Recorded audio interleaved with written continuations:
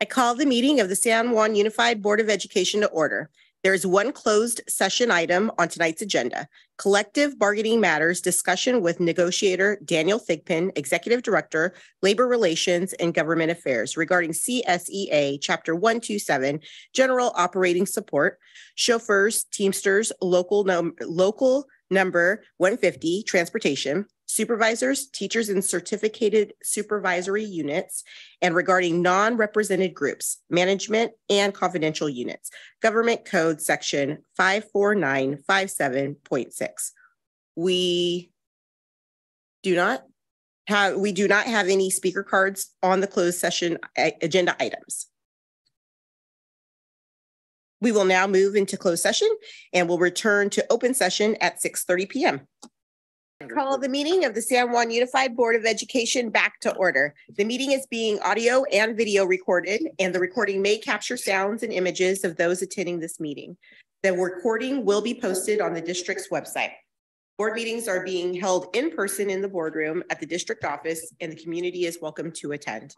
The meeting may also be viewed on the district's YouTube channel, where it is being live streamed. Please stand for the presentation of the colors by the Casa Roble Fundamental High School Air Force Junior ROTC.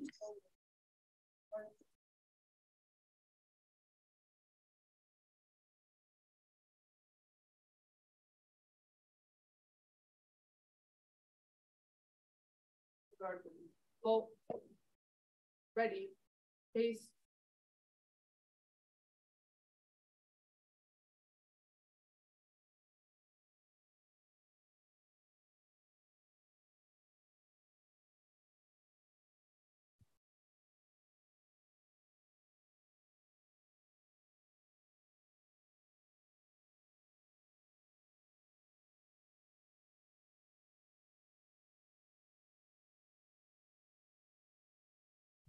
Ready. Pace. Form. Color guard.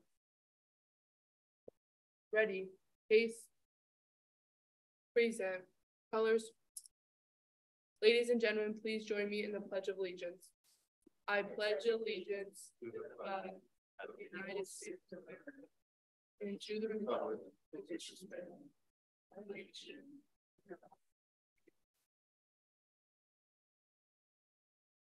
Order. Arms. Ready. Pace. Forward. Perch.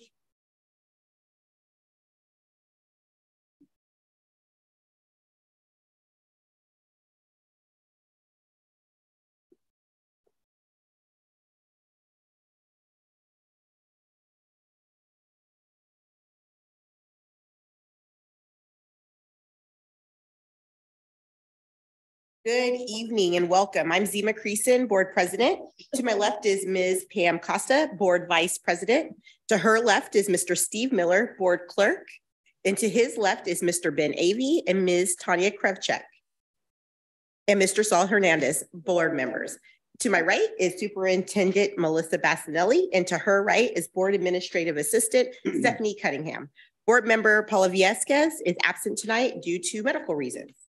And a little bit more on that, Ms. Viesquez brought her new baby home on New Year's Day. Her new baby's name is Lucia Elena, and she was born on January 1st at 6:10 a.m., weighing in at 6 pounds and 15 ounces, and she's 19 inches long. Mom and baby and dad are doing great. So we wish her all the best. In other news, I'm excited to welcome our new superintendent to the dais. Welcome, Superintendent.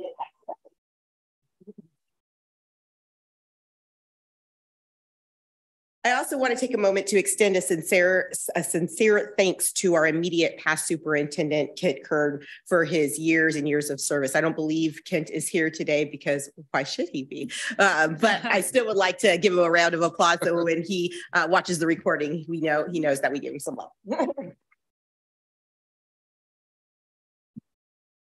Individuals who are attending this meeting in person and would like to offer a public comment, we ask that you complete a speaker request card available at the staff table, and you will be called on at the appropriate time during the agenda. Please note that Board Bylaw 9323 limits visitor comment to 2 minutes per speaker with no more than 30 minutes per single topic.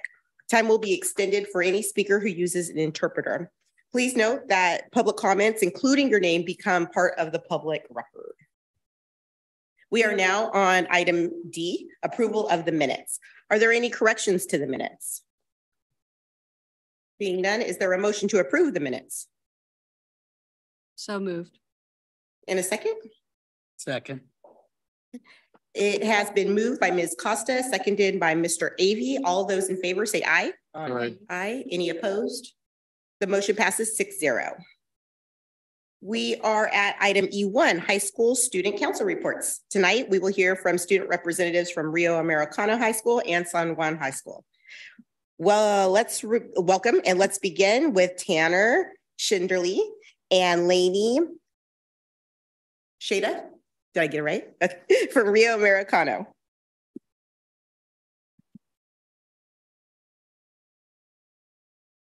Good evening, President Creason, members of the board, Superintendent Bassinelli, and Ms. Cunningham. My name is Tanner Schinderly. And I am Lainey Shada. We are here tonight representing Rio Americano High School. Rio has had a fantastic first semester. Earlier this semester, we held our annual homecoming dance with over 1,300 students, making it Rio's most successful dance yet. We are also incredibly proud of our sports teams, including the boys basketball team for winning the Jack Scott basketball tournament in December, and we wish them luck tonight as they beat the El Camino Eagles. We are also proud of two of our tennis players, Malia Simmons and Gina Garrity, who made it to the CIF singles semifinals, meaning 2 out of the 4 girls for the Northern California Tennis Championships were from Rio Americano. These are just 2 highlights of the amazing sports taking place on campus. So congratulations to all of our athletes for the first semester, and we are excited to see the accomplishments of next semester. This semester, we held 3 rallies focused on improving campus culture and highlighting several of the programs on Rio's campus, some of which include band, readers theater, and participants from every sports. We are looking forward to hosting 2 more rallies this semester as we continue to improve our campus culture and highlight the importance of campus diversity. Through different senior projects of our Civitas program, we have raised over $15,000 for various causes and organizations, including breast cancer awareness, youth experiences, and more. With more than half of our senior projects still remaining, we are excited to see our campus come together to support these important causes and use our platforms as students to make an impact in our community. Additionally, this semester, Rio became one of the first schools in the San Juan Unified District to hold a fentanyl awareness assembly. Coordinated by PTSA, this assembly was able to provide Rio students with helpful information on drug safety and bring awareness to the dangers of fentanyl. Some other things we are looking forward to this upcoming semester include our 3 dances, Spring Fling, Junior Prom, and Senior Ball. The proceeds from these events will go to supporting graduation and other school-wide events and activities. We are also extremely excited to be hosting an after-school carnival at Rio, where we are inviting the whole community to get involved. This event will be on March 24th, and we invite all of you to join us and be a part of the Rio community. Thank you for having us here tonight. And if you have any questions, we would be happy to answer them at this time. Thank you for your report. Any questions or comments from the board? Ms. Grevchat. I don't have any questions. I just wanted to say that I am so impressed with your public speaking. You both are so at ease and comfortable up there, and public speaking is part of so many professions and is just so helpful in life. So kudos to you and keep it up.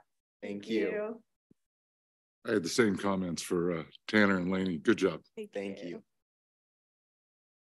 Well, as always, I appreciate you and your time, and good luck on your basketball game. I will say too, I did hear about your fentanyl awareness event, and I know that it did come to El Camino after your event. So I was able to hear from my student a little bit about the experience and the lived experience that the mother brought to the table and how just impactful and real that it was. So so glad. It's my understanding that it was a parent from Rio that, got the district plugged in, is my understanding. So I'm really thankful that we're having those hard conversations because we want you to be safe. We want our community to be safe. So wonderful presentation. And thank you for joining us tonight. Thank you. And next we will hear from Drew Hansen and Zubin Tagori from San Juan High.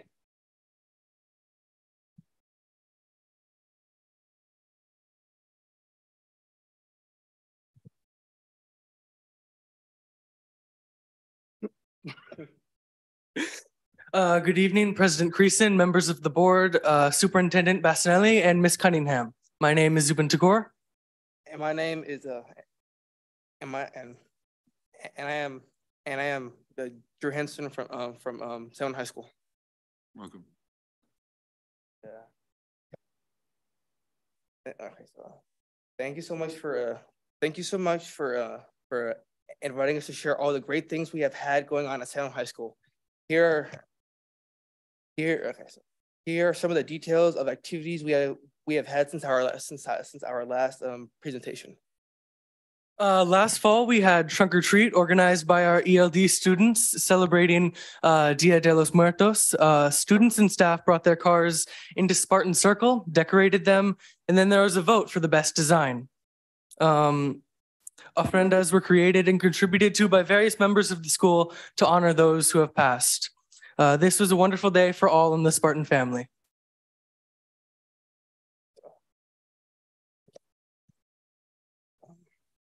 Spies Like Us, a murder mystery performed by our drama club, was a smashing success. The theater was alive, and the audience got involved in the Who Done It thriller. Our first homecoming dance in years. The rally, game, and dance were well done. The rally featured a rap battle between four teachers and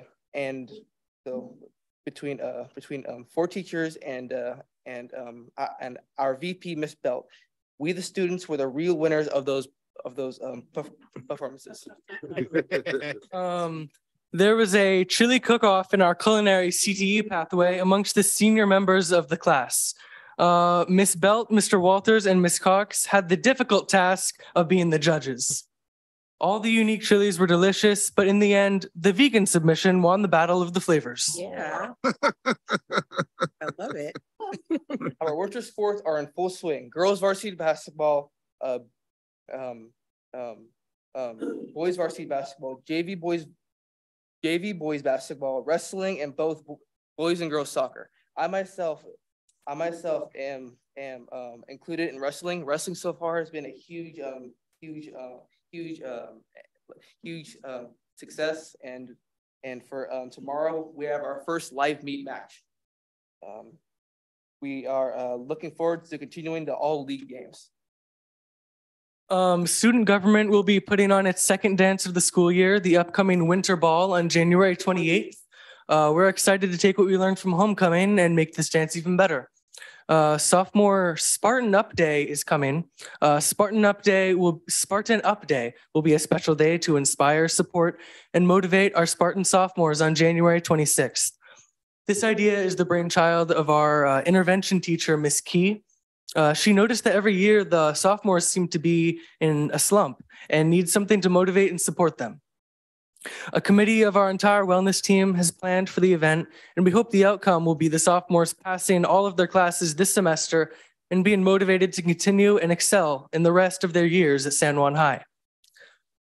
Denisha Bland from Sacramento Area Youth Speaks, AKA SAYS, is doing an art residency with the Restorative Justice class and the Freshman Wellness class. SAYS is a social justice movement that empowers youth and transforms education by creating platforms for critical literacy, access to higher education, youth voice, and civic engagement.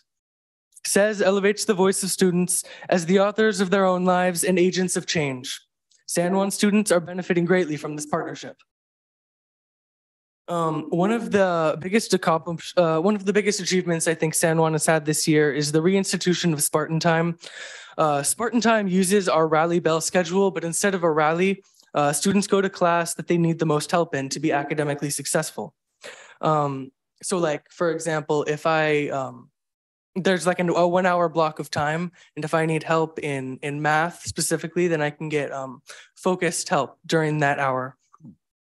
The freshman teachers have been doing this a few of these last semester, but our ELAC committee and leadership team believed it would be benefit all students of all grade levels. Teachers discussed the idea and agreed to bring it back. We had 2 Spartan Time days leading up to the end of the semester, and due to its success, we'll be bringing it back in the spring. I can say from my personal experience, it's an incredibly effective way to support students in academics or students that just need a break if they're already caught up in their classes. I believe it's something that should be shared with the district and our fellow high schools, as I've heard only positive feedback from my peers. Thank you so much again for inviting us this evening to speak about the incredible events happening at San Juan High School. Any questions?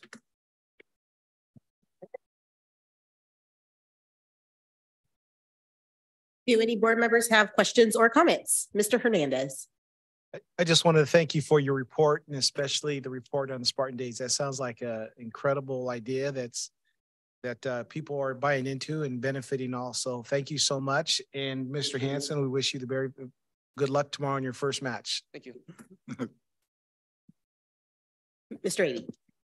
Kind of loud.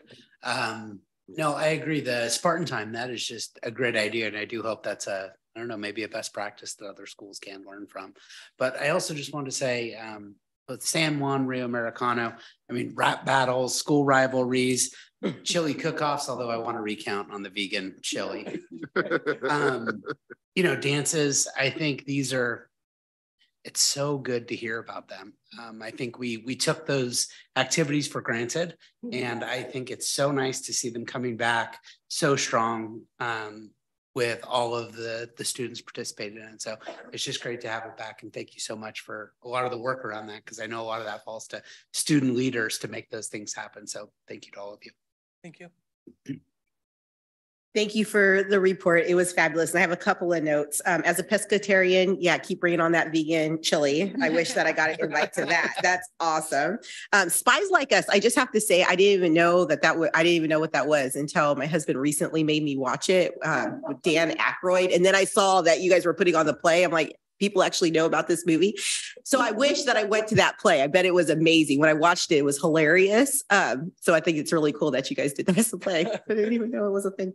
The wellness for sophomores, that really touched my heart, that there was a recognition of a specific group, because of course it's great to have very broad overarching programming and services and supports for our community, but it really touches my heart when we notice that someone needs something different, a sector of our community, because one size doesn't always fit all. And what can we do to go above and beyond to make sure everyone's getting what they need? So that's fabulous. And thank you for sharing that. And again, the Spartan Time, showing up and getting what you need in the moment, because that could change day to day. That's a wonderful opportunity. So thank you for the wonderful report.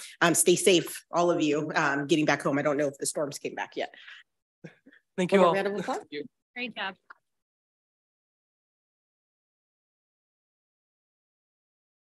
All right. And so again, thanks so much for your report. Student voice is incredibly important to the board, and we very much appreciate you taking the time to join us tonight. Thanks again.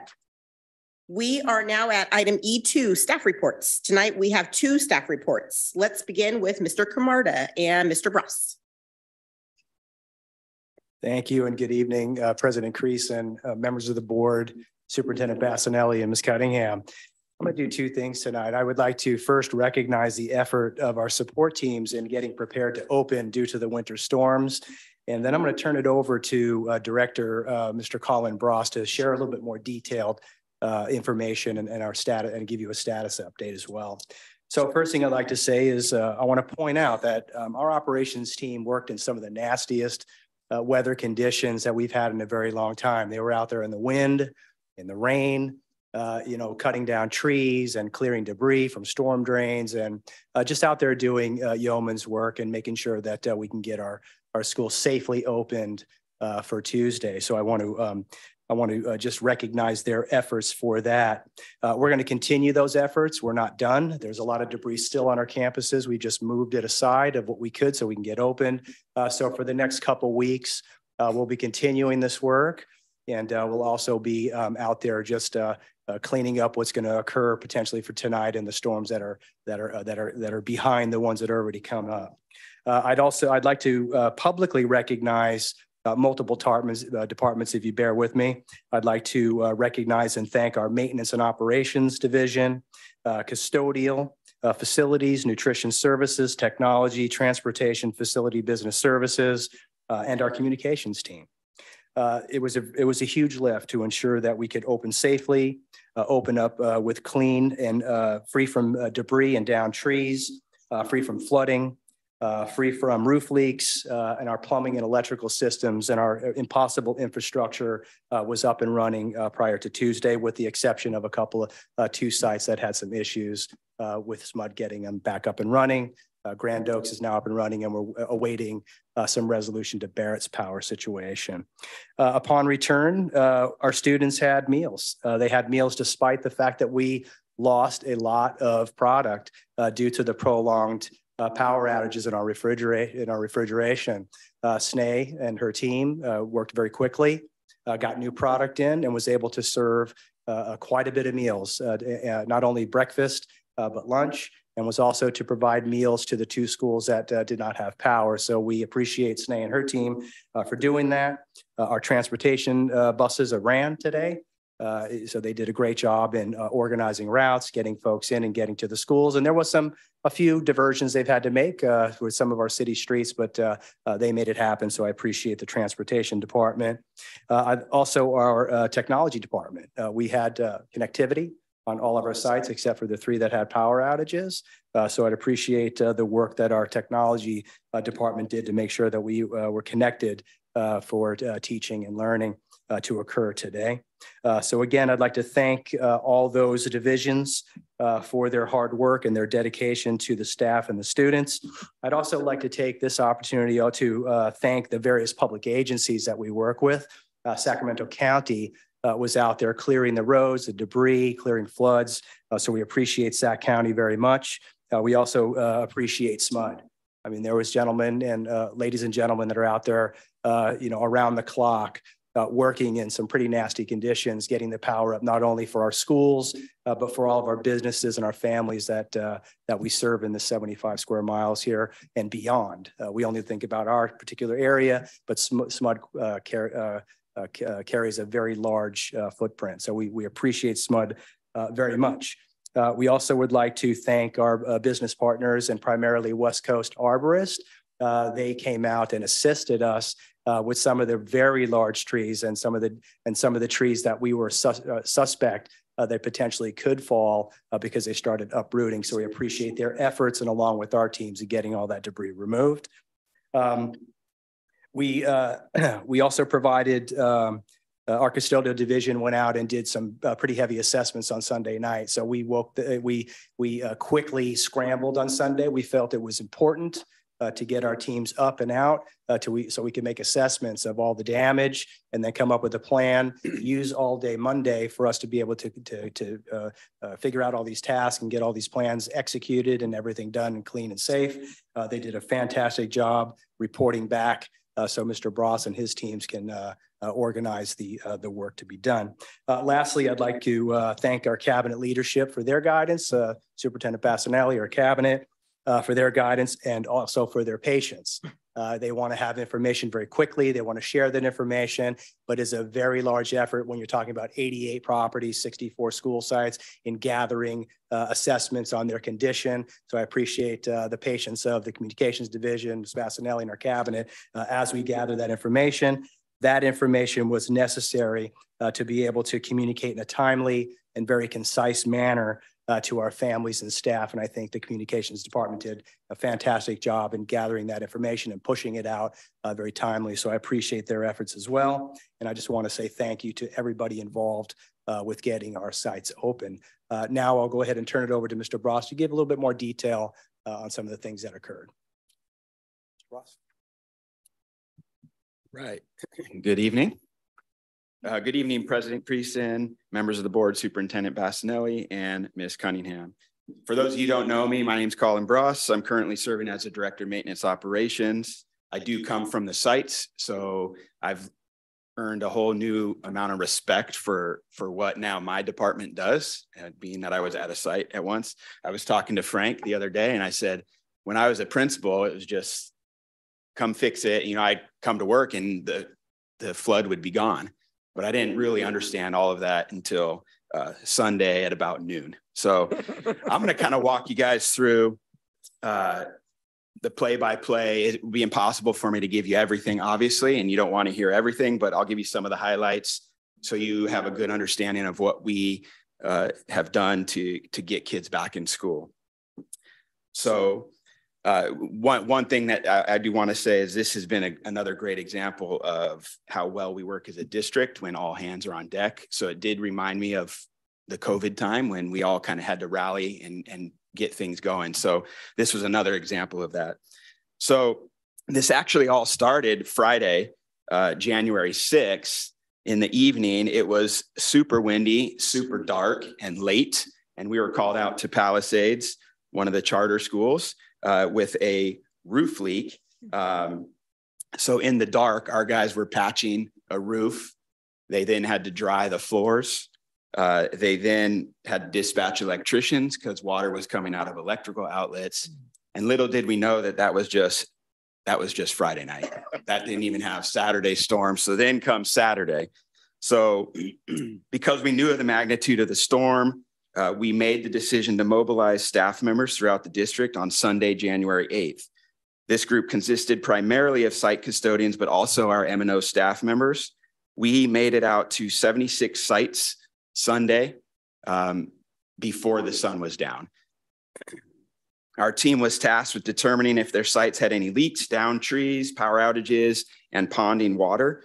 Our goal was to pinpoint these areas that presented hazards for the staff who'd be returning on Monday, as well as prioritizing the tasks that needed to be accomplished before students and community members returned to campuses. As a direct result of this mobilization, we were able to determine the following. 23 sites were without power. Several trees were down in fields and in paths of travel, parking lots, and roadways. Roof leaks at multiple sites, some major ponding on sites, but nothing made it into classrooms from the ponding. Roofs is another story, but I'll get there. And then a massive amount of tree debris throughout our campuses. While discovering the damage that was already done was important, another key aspect of this process was the fact that we were able to do some small mitigation. So we were able to, where roofs were leaking, that person was able to put a garbage can so it didn't create a floor issue. Debris that would be tossed around, possibly break windows and cause further damage, was pulled aside into a safe area.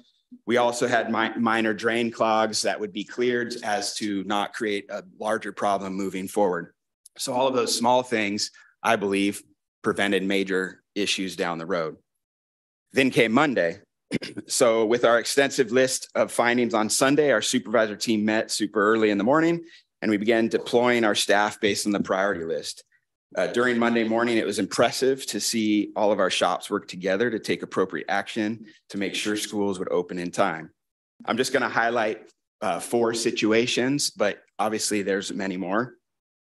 So grounds, gardeners, and plumbers tackled an uprooted tree at Mission Avenue.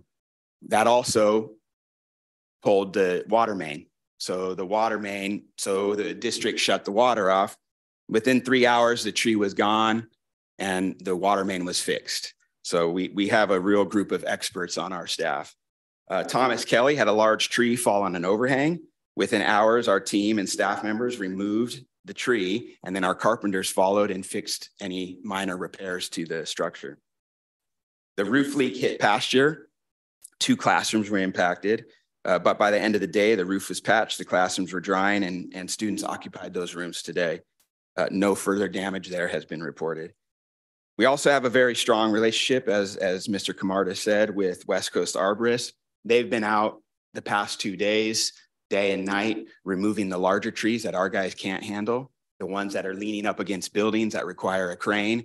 They were at Cottage today with a crane, taking a tree off a building. They were at Mesa, Arcade, Filbert, and Garfield.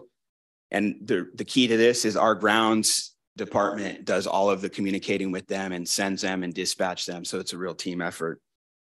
I just want to make note of this too, because we do spend an extensive amount of money on tree service in our district, but I am happy to announce that every site that we've done site-wide tree work on over the last year and a half, not one of them lost a tree.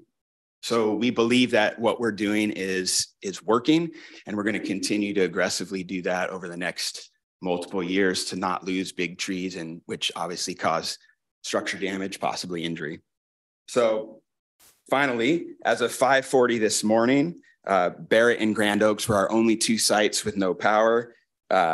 Since then, Grand Oaks has been regained, and we are continuing, fingers crossed, to hear from SMUD on Barrett. We're hoping it will be turned on soon. So with that, I will be happy to take any questions, comments, future plans. Any questions or comments from the board? Ms. Grafcheck? Or I'm sorry. Did I misread that? I'm sorry. No, Okay. I just saw Ben reaching for it, so I thought he was going to get there sooner. I do have a question. What are or who are M&O staff? So we have supervisors in 4 different supervisors, but we have electricians, we have carpenters, our custodians fall under M&O, roofers, every trade you can think of, welders, locksmiths. What does it stand for? Maintenance and operations. Sorry. Okay, that makes sense. I'm learning all the acronyms that the district has. We're always learning acronyms in education. Yeah, you guys keep inventing Making more. them up. Yeah. Frank said it was a huge lift. I think that's an understatement. This was a huge lift. And I will say you disappointed my 7th grade daughter who goes to Pasteur. She was holding out till the very end that she was not going to have school today. But you guys did it. I don't know how, but thank you so much for your hard work. Really appreciate it. Thank you. Mr. Ady. I don't know if applause is a comment or question, but you just deserve a huge round of applause. Yeah. Hope that our staffs are watching, because really our staffs deserve that. We provided guidance and leadership, but our staffs did the heavy lifting, and we appreciate every one of them. It would be very easy to say, oh, we can't do that till tomorrow. It's only one day of school. It's only. And I think you guys really came and showed up to make sure that almost all the kids could go back today. So I'm grateful. I'll be sure to clip this part out for my staff and we'll send it to them. Mr. Miller. Oh, thank you. And Colin, thank you for being so proactive on this whole getting out ahead of it and not waiting for the principals to show up at their site and say, hey, I got a flood. Kudos to all the employees. Nothing brings people together like a natural weather event. And this was one such event. I think we have a few more, so stay alert, get some rest for the next one. Ms. Costa. I too want to add my thanks. This was monumental. And I actually got to see the crew taking down the tree and at one of the elementary schools, actually several trees, and cutting up a tree that had fallen on the ground. They were so professional. They were so courteous. They were courteous of the people in the parking lot. They were courteous of the people around the building. It was so impressive to watch their human relation skills in addition to their amazing skills in handling the problem. So thanks for keeping our kids and our staff safe. And my piggyback is, and it ties into Ms. Costa's comments, is the humanity of it all. Because, you know, the many of the crew members had their own power out. You know, they had their own situations going on, their own troubles, you know, with transportation, because they're also weathering a storm, yet still showed up for our kids. And that's amazing. So thank you. And we know that there's likely more to come.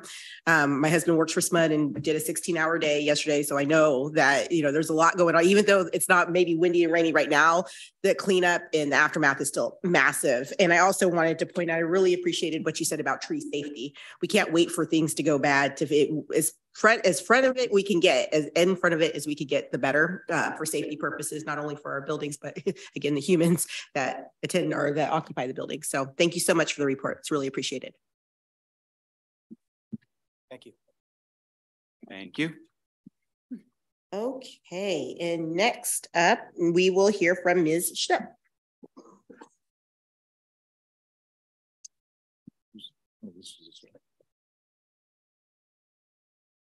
Very hard to follow such good information. Good evening, President Creason, members of the board, Superintendent Bassanelli, and Ms. Cunningham. The purpose of this report is to update the board regarding parents' concerns around Rio Americano's math department. Principal Kelly is meeting regularly with the math department to share the concerns that were presented at the last board meeting and discuss math department practices. The department recognizes the need to clarify grading practices, commit to creating a wide variety of ways for parents and students to access information, and to increase additional learning opportunities for students around concepts not mastered. To help clarify grading practices and to also increase access to information, Rio is preparing an information night to present to families that will occur on January 26. These informational meetings will be held both in person and on Zoom. These will also be recorded so that families who are not able to attend can also view those presentations. The advertisements for these meetings will be broadly communicated in a wide variety of fashions so that all families are able to get the information about the upcoming family presentations. The presentation will include and focus on the goal and purpose, which is to communicate to families the key concepts for skills-based learning, which is a little bit different than the traditional math concepts. Information related to grading practices will also be covered based on questions that were raised by the students and the families. Information on the pathways to achieving a score of 1, 2, 3, or 4 within the skills-based approach will also be addressed, and information related to additional instructional supports will be provided. Also, we will have FAQ opportunities, so gathering all of the questions that both students and families have created. We are building an FAQ to provide to families to address many of those questions that they had. In addition to the scheduled math department presentation, Principal Kelly has done quite a few things to help support those families and students, and also the teachers. He sent an email to parents communicating the next steps the math department will be taking. He met with the math department to discuss feedback and concerns and has met with them 2 or 3 times in the last week. IM2 teachers will be meeting to create alignment of their syllabus and their grading practices to make it a little more clear for families. They've connected with the math program specialist in our PLI department to help plan next steps for some professional learning that the math department has identified. One of those is a book study called Grading for Equity. And then also they are looking at some upcoming summer conferences that they are interested in pursuing. Principal Kelly is also, in conjunction with the math department, going to continue to do a few things and focusing on increasing tutoring opportunities through zero period and then also targeted classrooms during the day.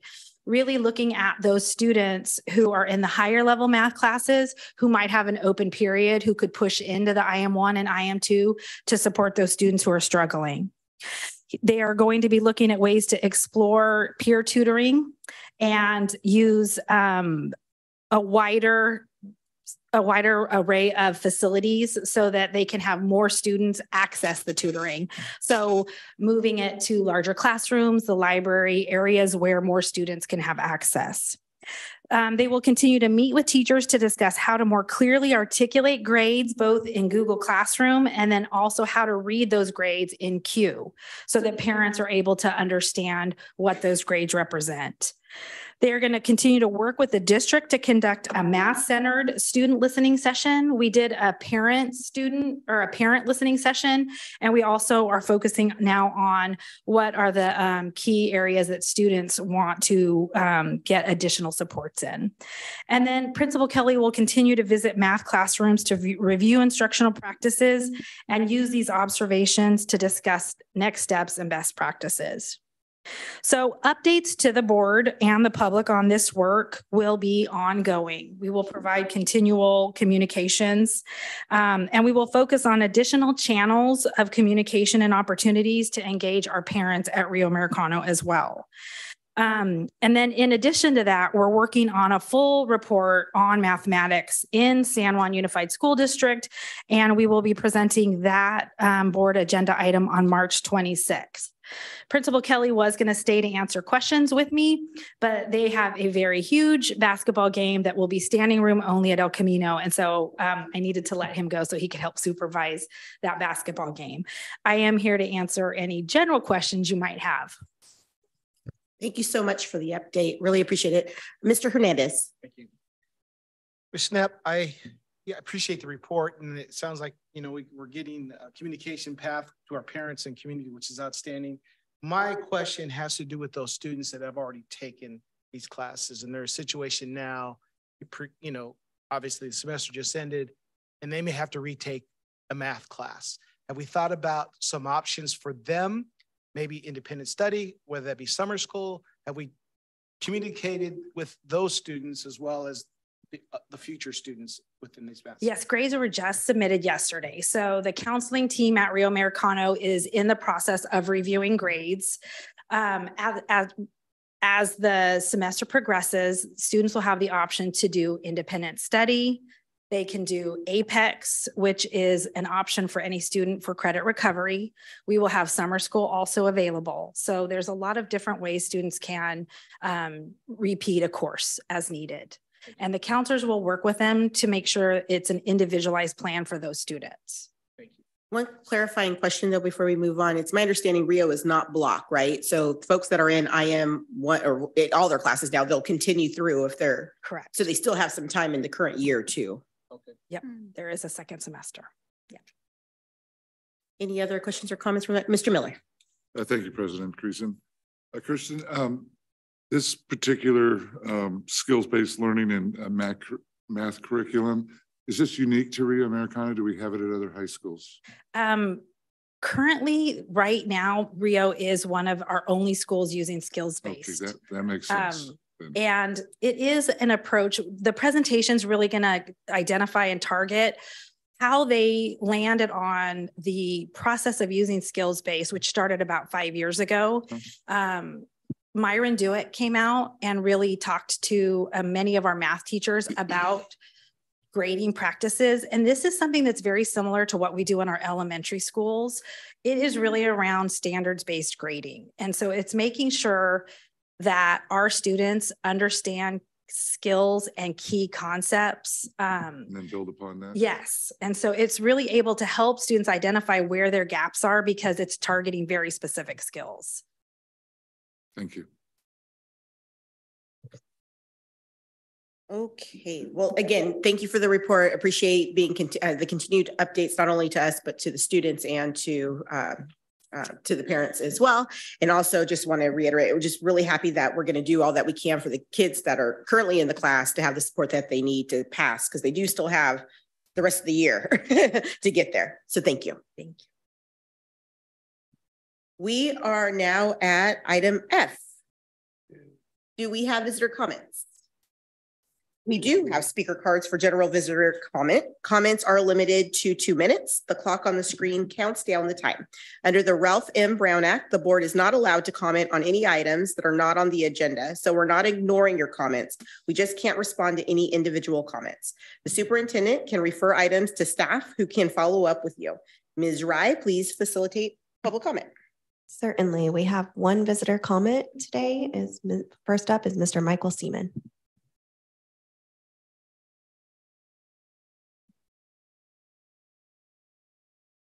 Thank you.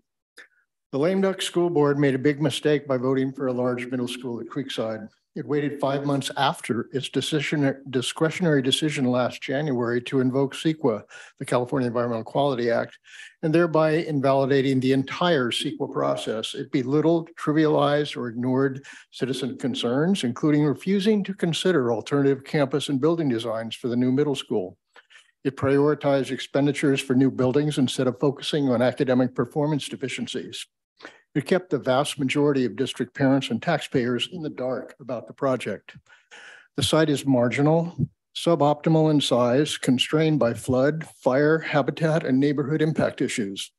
It's an accessibility and traffic nightmare waiting to happen. The public will not look kindly on your district when it sees the outcome and its associated price. The old board could have paused the process to create a win-win situation. Instead, it rushed ahead to make the win-lose case that now exists. Your administration and its consultants are the winners. Students and the community are the losers. An example is the fake access to the nature area, the surrounding neighborhood's only open space. The only way to get there now is from Lacey Lane.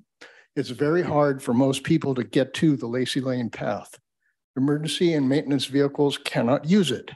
Making everyone wait until 2024 is not acceptable.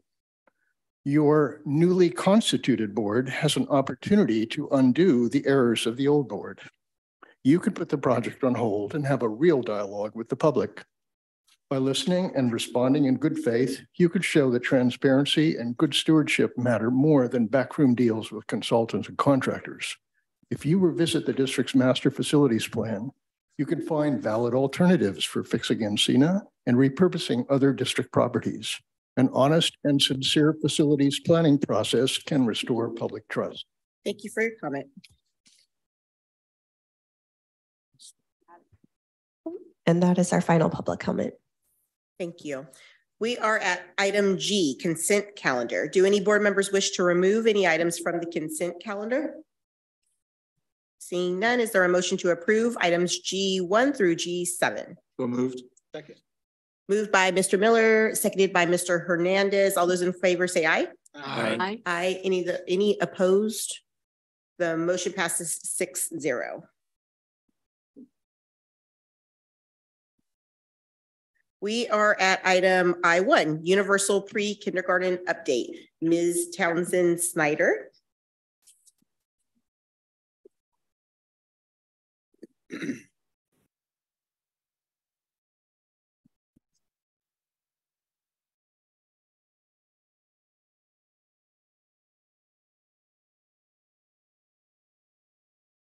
Good evening, Board President Pearson, members of the board, Superintendent Bassanelli, Ms. Cunningham.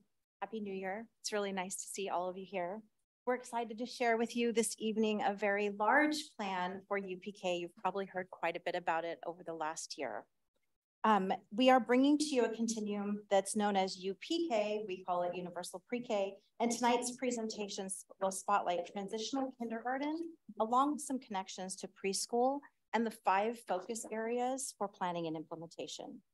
We will also share with you the input and feedback themes that we heard from parent groups and staff, as well as areas we feel we can grow and improve in our next steps together. We intend to return in June to all of you with another UPK update, where we will share with you the 23-24 school site locations where additional TK classes will be added. And any further progress that we've made with UPK will be shared with you at that time as well. You will also hear a little tonight, a bit more about our UPK plan in an upcoming early childhood education board update. So we're going to touch on preschool this evening. You will also hear more in another board presentation about UPK and how it affects preschool. The UPK continuum does span numerous divisions, so we do have a lot to share with you. This really is a learning year for all of us. So tonight it's really important, and we welcome your comments and your questions, because we know that everything that you share with us will help us just get better and better as we learn and grow together. I'm joined tonight by Cassie Bennett, who's the Director of Elementary Education in K-8. She also has direct oversight of the UPK planning and implementation. In addition, she used to be a preschool teacher, so she's very familiar with UPK work. Also listening this evening virtually is Diana Marshall. She was joining us tonight. She's our manager and program manager in human resources, who plays a very pivotal role in helping us with our recruitment, retention, and workforce development. So she's listening online, and we thank her for being here with us virtually. She's at home not feeling well.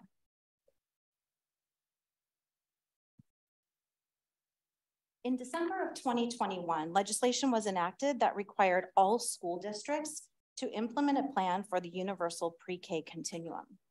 In the spring of 21-22, we began gathering input and feedback from our families, staff, labor partners, community partners, which we used to plan for the implementation of UPK this fall. UPK will support equitable access to early education, focusing on inclusive, culturally and linguistically affirming programs for all of our 4-year-old children. Early learning options are provided through a menu of resources and pre-kindergarten learning experiences that our families have the opportunity to choose from to meet their needs individually, including Head Start, state preschool, and transitional kindergarten. This initiative comes with a renewed focus on aligned pre-kindergarten, also called pre-K, through 3rd grade, which is referred to as P3 in the presentation. And these learning opportunities are very rigorous, developmentally informed, high quality, joyful, and inclusive. As children's first and most important teacher, there is a renewed and extensive focus on families.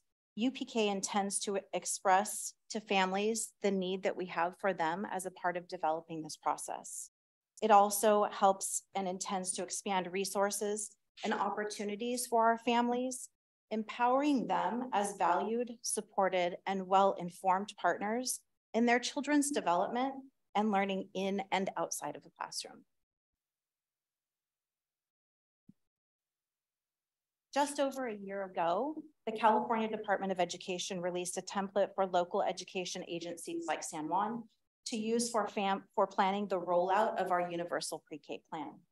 The 5 focus areas shown on this slide supported all of the elements of planning for implementation, from creating a local vision to engaging the local community, hiring staff, training staff, developing high quality curriculum and assessment practices, as well as planning for the facilities that would be needed to support this initiative. San Juan formed a collaborative team that included multiple departments and labor groups, in addition to families for UPK plan implementation. This was required by legislation. The intent of the state was for districts, county offices, and other educational agencies to leverage grant funds such as the UPK grant, the Workforce Development Grant, along with other funding sources such as ELOP funding. You'll hear about all of that in the upcoming presentation. In order to implement these plans for UPK, we knew we had to braid together multiple funds, and that was the intent of the state. With this UPK initiative, the district will now be receiving ADA for 4-year-old students who are enrolled in TK, and that results in an increased revenue, which is needed to sustain this program. So that is what will keep us rolling through for the rest of time. And it's kind of exciting. The following presentation is sharing the ways that these focus areas of planning have come together for our UPK implementation. Cassie Bennett will now join me at the podium and take us through the very fine details of the 5 focus areas and what implementation looks like and what it sounds like through the video and a voice where you will hear and see kids learning and playing alongside their teachers in multiple classrooms. You will also hear from a parent who shares her experience and her family's journey through early learning with us. With that, I pass it to Cassie.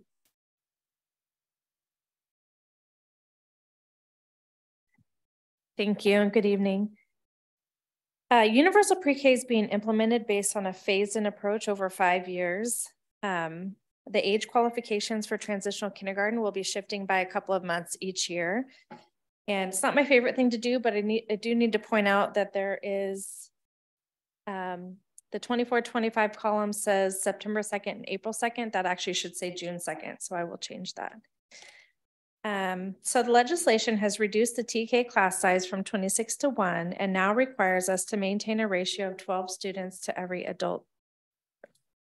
As a result, each TK teacher will have a class size maximum of 24 students with an IA in the room. As you can see on the chart, we had 14 TK classrooms in the 21-22 school year. In September of that year, we had nearly 300 students enrolled at the beginning of the year. And then by April, we had 306 students enrolled in TK. So enrollment tends to increase throughout the year. Based on early projections for 22-23, we believed we would need 20 TK classrooms for this school year. We had 434 students enrolled in August, and by November, that number had grown to 447 students. So we currently have a total of 24 TK classrooms or TK kindergarten combination classes.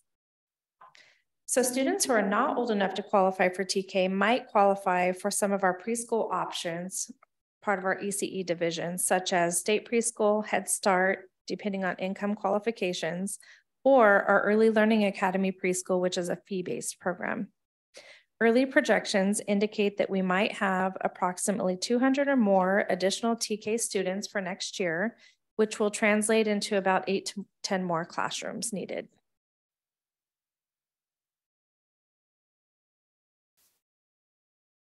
Okay. So the UPK legislation also requires school districts to offer access to 9 hours of daily programming for young students.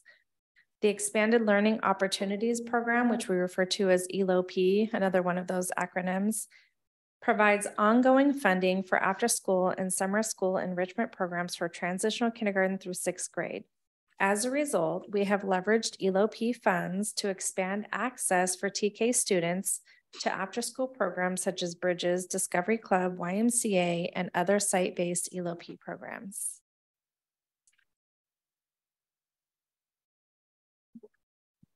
So through the planning process, we engaged in information and input gathering sessions with several parent and community groups.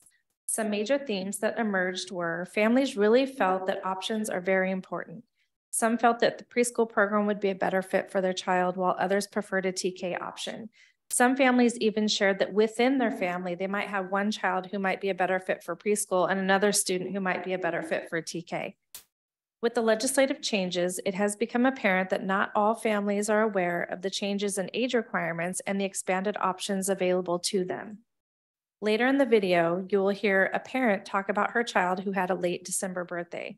Initially, she didn't believe her child would qualify for TK and was surprised, actually excited, when she found out that the birth date cutoff had been extended to February this year.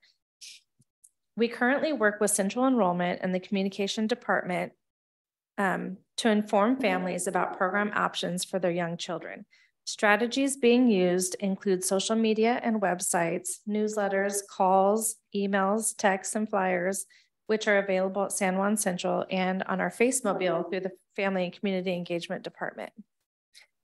Many families spoke about concerns with having sufficient staff, training, and supports to meet the needs of children with disabilities or children who are multilingual.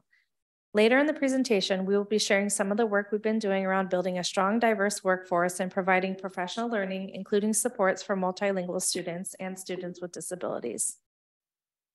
We will continue gathering input from families in a variety of ways through annual surveys, listening sessions, and community meetings. So teaching TK is unique in that teachers at this level are required to have more than a multiple subject teaching credential. By next school year, all TK teachers are required to also have 24 ECE units or other relevant experience. We joined a countywide consortium and have been awarded a workforce development grant funds, which we are using to support the building of a strong, diverse workforce. Diana Marshall, who Amberly spoke about earlier in our HR department, has been an integral part of the work of leveraging these grant funds and creating multiple pathways to recruit, hire, and retain high-quality TK teachers with all of the credentialing requirements. Utilizing this workforce development grant funding, we created a partnership with American River College to support credentialed teachers in obtaining the 24 units needed to qualify for teaching TK. Through informational sessions, we provided any interested practitioners with the information needed to join the cohort. The grant allows a capacity of 10 participants each year for 3 years for a total of 30 practitioners who will become eligible to teach TK. At the time that this presentation was being prepared, we had 8 teachers participating. In the past week, we've added 2 additional TK teachers to the ARC cohort for a total of 10 teachers this year. We're scheduled to complete a second round of information sessions to interested teachers in early February with the goal of recruiting for the next cohort in the ARC partnership. While certificated teachers will have priority enrollment, we also have an opportunity for our classified staff, which we'll talk about in the next slide. In our teacher residency program funded through the CTC Teacher Residency Grant, we have 3 participants this year and we'll have an additional 3 participants next year who have completed the 24 units in ECE and will be working toward earning their credential, making them fully qualified to teach TK. excuse me. As districts across the state have experienced staffing shortages, SJUSD has taken steps to create many pathways for current and future employees to join the workforce as early learning practitioners. As mentioned in the previous slide, we have the MOU with American River College that allows us to use the grant funding to get teachers the 24 units that they need. For our current early childhood education teachers who are not credentialed, but hold a child development permit and want to teach TK, we're able to offer contracts in a TK position with a short-term emergency teaching permit, which qualifies them to teach TK while they participate in an internship credentialing program through SCOE, Sacramento County Office of Education, CSUS, or other higher learning institutions. For the 22-23 school year, we hired 3 preschool teachers as TK teachers, so they'd previously been preschool teachers, and anticipate approximately the same number in years to follow. Through natural attrition, this has not had a negative impact on our ECE staffing, but we have also developed a plan in anticipation of any impacts that the expansion of TK may have on ECE staffing in the future. The plan is to offer our classified staff the opportunity to gain the 24 units through ARC that they would need in order to earn a child development permit, which would allow them to teach in our ECE program. So it's sort of a pipeline. Additional efforts have been made to recruit and build an early learning workforce, including 3 times a year, classified employees receive communication about the credentialing pathways. The purpose is to inform employees of the different types of teacher credentialing programs and the steps required to successfully obtain a teaching credential. We also have done strategic recruitment of San Juan Unified classified employees into the Alder Teaching Residency Program. So for the 23-24 Alder cohort, we have 3 residents slotted for TK. All of them are current district employees. As mentioned in the previous slide, we're reserving 3 teacher residency slots for TK applicants each year. So we're hoping through this, maintaining this variety of pathways and focused recruitment and retention efforts, we can meet the need of a strong and diverse workforce for our early learning programs. A big part of building a high quality program involves providing high quality training and professional development to practitioners, including teachers, instructional assistants, and administrators. Funded through the UPK grant dollars, a team of San Juan experts have worked together to plan a learning series around a variety of topics, including trauma-informed practices, universal design for learning, strategies for including students with disabilities, and supports for multilingual learners. For the areas of curriculum and instruction, our practitioners are provided with the board-adopted TK and kindergarten curriculum and have access to supplemental curricular materials and professional learning around the preschool learning foundations. They also have access to materials and training in the science of reading and best practices for developmentally appropriate play-based learning experiences, including assessment strategies for early learning environments and kindergarten readiness. Our TK teachers have a monthly collaborative where they meet to calibrate, plan, and align for best practices. We also have an experienced TK teacher who's fully released from our classroom, whose responsibility is to provide each TK teacher with individualized coaching around best practices within the TK classroom. Many of our practitioners are attending both in-district and out-of-district professional learning. We also partner with SCOE and other community agencies such as First 5 to offer learning opportunities for our employees. Okay, so one of the biggest challenges statewide is also one of our biggest challenges, which continues to be around ample facilities for expanding our program offerings. Many of the communities with higher projected enrollment are in areas where the school buildings are already impacted and classroom space is at a premium. Our facilities department has been able to utilize bond dollars to add new facilities to some of our schools listed on the slide, and to purchase new furniture for all of our new TK classrooms. Okay, here we have a video.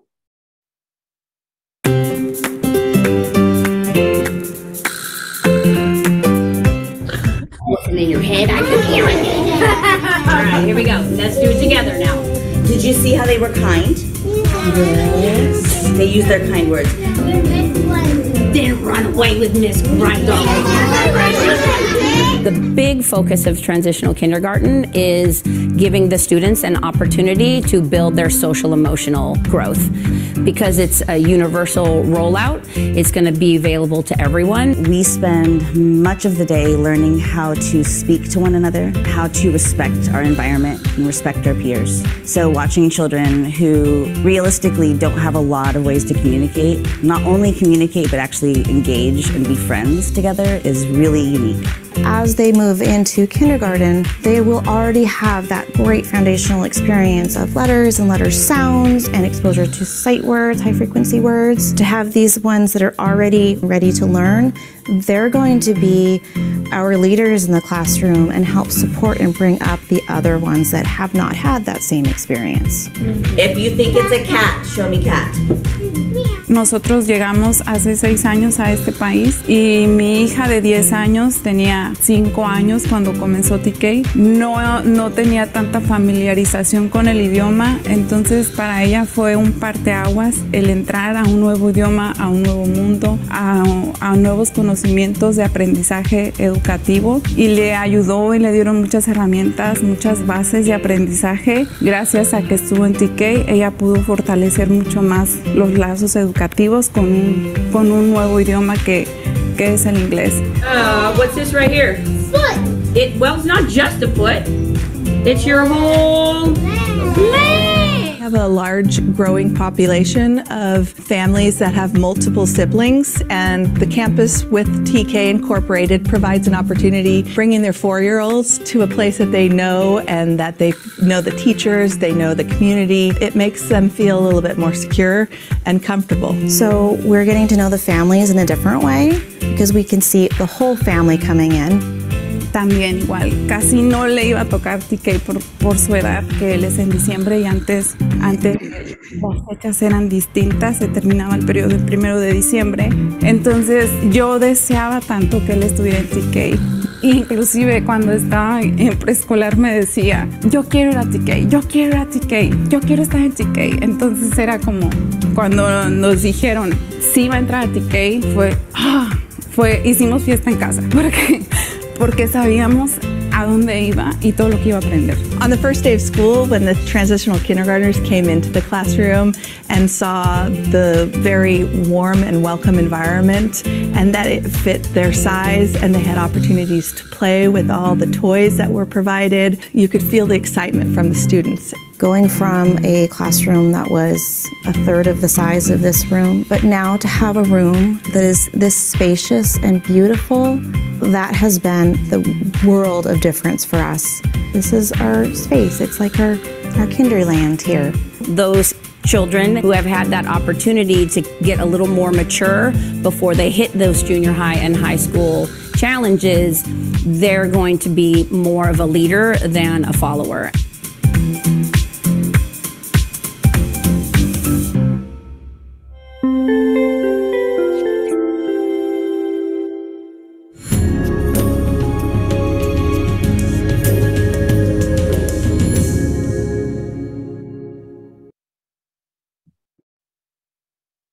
It's not moving to the next slide. Can you move it to the next slide?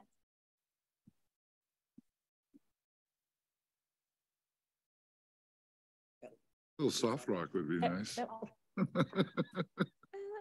I pointing? Got my attention too. Yeah.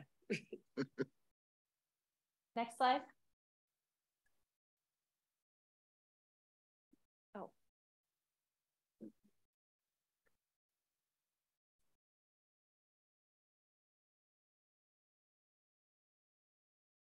Yep, there we go. Thank you. Okay, so some of our next steps as we plan into the future include continuing to analyze enrollment trends, staffing and facility needs as our programs expand. We'll also continue to work on recruiting and building our diverse workforce. A big focus will be on continuing to improve our communication to the community and ensure families know of enrollment qualifications and options. We will also gather input from staff and community around implementation so that we can continue to improve our program offerings. A team of practitioners will be convened to continue the work around the alignment of curriculum standards and assessments for high quality teaching and learning. Working on the alignment from preschool to third grade will support smooth transitions and access to high quality programs for all of our students and families. Finally, we will continue to focus on professional learning for our staff and collaboration with community partners, including our Sacramento County Consortium, to leverage the community supports for our programs. Additionally, we will plan to increase outreach to other community agencies such as resettlement agencies and pediatric offices so they can provide families with information about program options for their children. Thank you for your time tonight, hearing about the work we've been doing. At this time, Board President Creason, we are open to any questions the board may have. Thank you so much. Questions, comments from the board? Mr. Ady? All right. Thank you so much for the presentation. I will say I'm a big fan of TK. Two of my kids went through TK at Leggett. Hopefully, fingers crossed, another one will be there next year.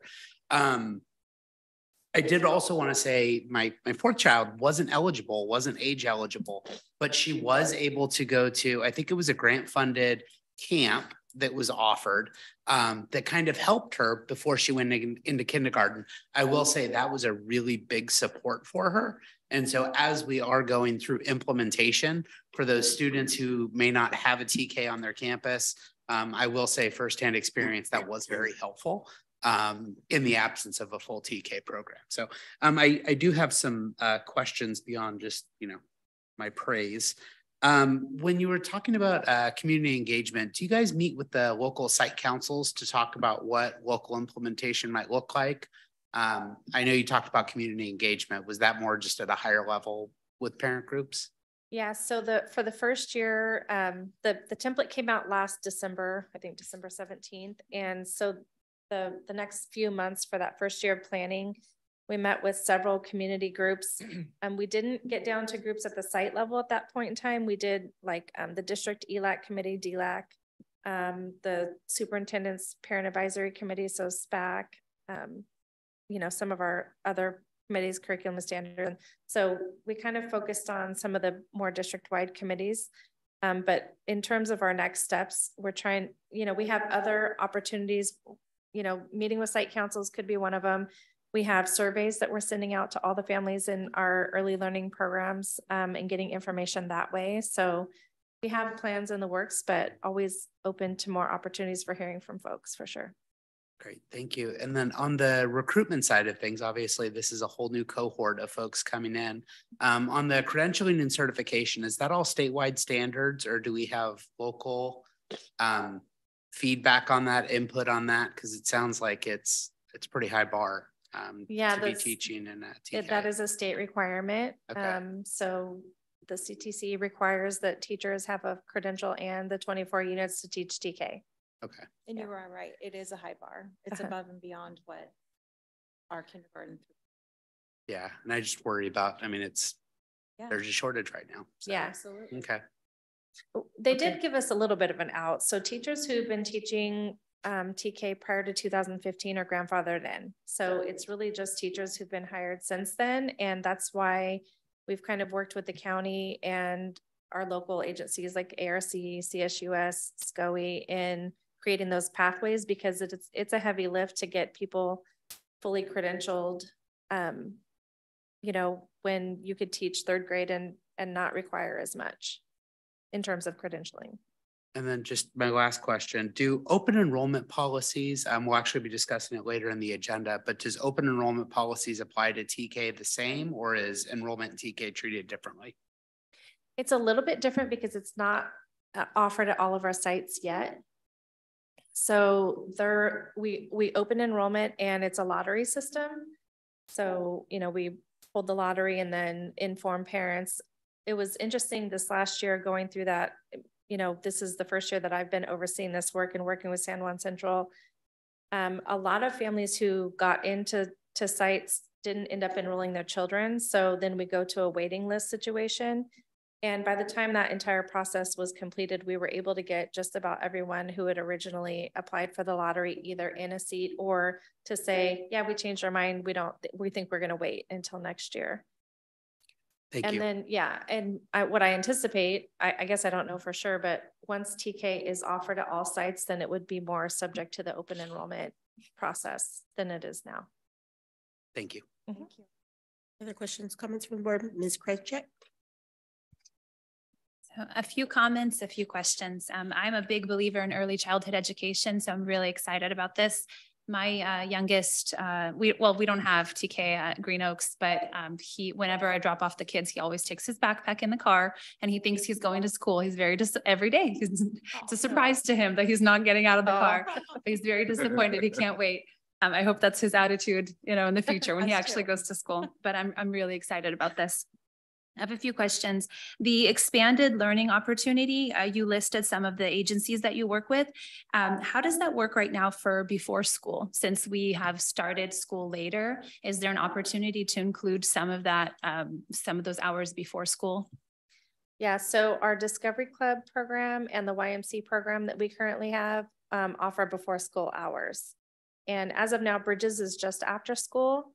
I think they're, at the time that we were talking about how to implement this, there was some talk about trying to offer some of our other programs before school, but the staffing shortages were preventing us from even getting the after school program staffed. So at this time, we've kind of focused on getting that fully up and running. And there are still considerations though for how to offer more before school childcare. So does TK start at the same time that the school where it's housed starts? Yeah. Okay. Just to layer into that too, one of the things that the school sites are able to do is one of the really great examples is the work with our VAPA teams. So we do have our VAPA team engaging at various school sites to provide before and after school learning opportunities. So choir and band, and those can all be paid for through ELOP because they are extending the school day for kids. Can you help with those acronyms real quick? Yes, thank you. Sure. So ELOP is the Expanded Learning Opportunity Program. VAPA is Visual and Performing Arts. Okay, there you How go. many more did I ramble off there in one That was the one. I'm taking notes up here, so we'll review it later. I feel like we need a little, like all of us, a little list, like this means that now. Cheat sheet. Yeah, yes, I'm with you. I was excited to hear you say that you're going to work with resettlement agencies, or at least to broadcast the information, because particularly now with the influx of the refugees that we have in this area, I think that's very smart. Okay, more things. I was also excited to hear about the professional learning opportunities and kind of, I hope that you can do this. It's daunting to have the teachers go through so much of the training. But the one that stood out to me was the trauma-informed practices.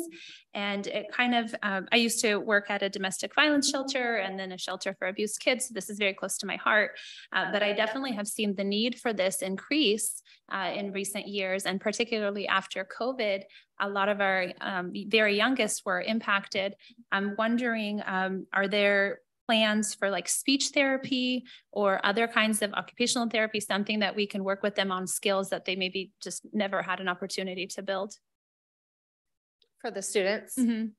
Yeah, so in terms of those services are offered through a special education department. So like my son has an IEP, and when he was he was a kindergarten during COVID, so he did all the distance learning. And so when he went to school, I had to, he went through the process of being assessed and started receiving services in that way. So that's sort of the process for the students who need speech services or occupational therapy, would be to do it through an assessment process with a special education team. Got it. We also have our MTSS, multi-tiered system of support, another acronym. And they are at all of our school sites and can support and help us too. They have counselors, behavior specialists, and support us in all those needs regarding trauma-informed care. Yeah, a thought that I had this morning, I had a call with the director of our foundation. We were just talking about grants, and I know that there are a lot of potential grants for trauma-informed care. So I wonder if we could, totally like not giving you instructions at all, just an idea of maybe one of the sites could be a trauma-informed care site, and then opens up an opportunity for additional funding, but also really serves the needs of our community, if that need is there. And then my final question, So you listed the new facilities, but what about the other school sites? Do they just have extra classrooms that we're not utilizing right now? Like where are these TK classes going physically? Oh, it's okay. Are you asking about the ones that we're adding in? The ones that you're adding, Yeah. thank you. That's a great question. And we're looking at where we have natural attrition. So let's say, for example, we have 4 6th grade classes and the following year we would only have 3. We would have natural attrition of a classroom. We would try and use a classroom at that site for a TK class. Okay, so it Otherwise- served the, sorry for interrupting. So it served the needs of that area. It's not necessarily a correlation between they have a lot of 4-year-olds and not so much 6th graders. Yeah, it's really trying to capture the classroom because we assume that we're going to have a need at every single site. Our goal is to have TK at every school. Yes, that's a great Does goal. that answer your question? Yes, thank you so Okay, much. You're welcome. Thank you for your input too regarding the trauma-informed piece. When we opened, we led with, you know, this is a learning year for us, and we really do want your questions and input because it will only help us get better. So thank you. Really appreciate it. Mr. Miller. Thank you. And thank you for the presentation. As a new board member and part of my education, I feel like I'm at the TK level. So I'm going to be learning over the next year as well. But I appreciate getting a better understanding of what we're doing up front. I know we didn't have this when my daughter went to kindergarten, and she was old enough, but she wasn't mature enough. And I wish we'd had this sort of thing because we held her back. So because we wanted her to be a leader and not a follower. And that made a big difference. She never forgave us, but that's another story. So thank you. Thank you. Ms. Costa.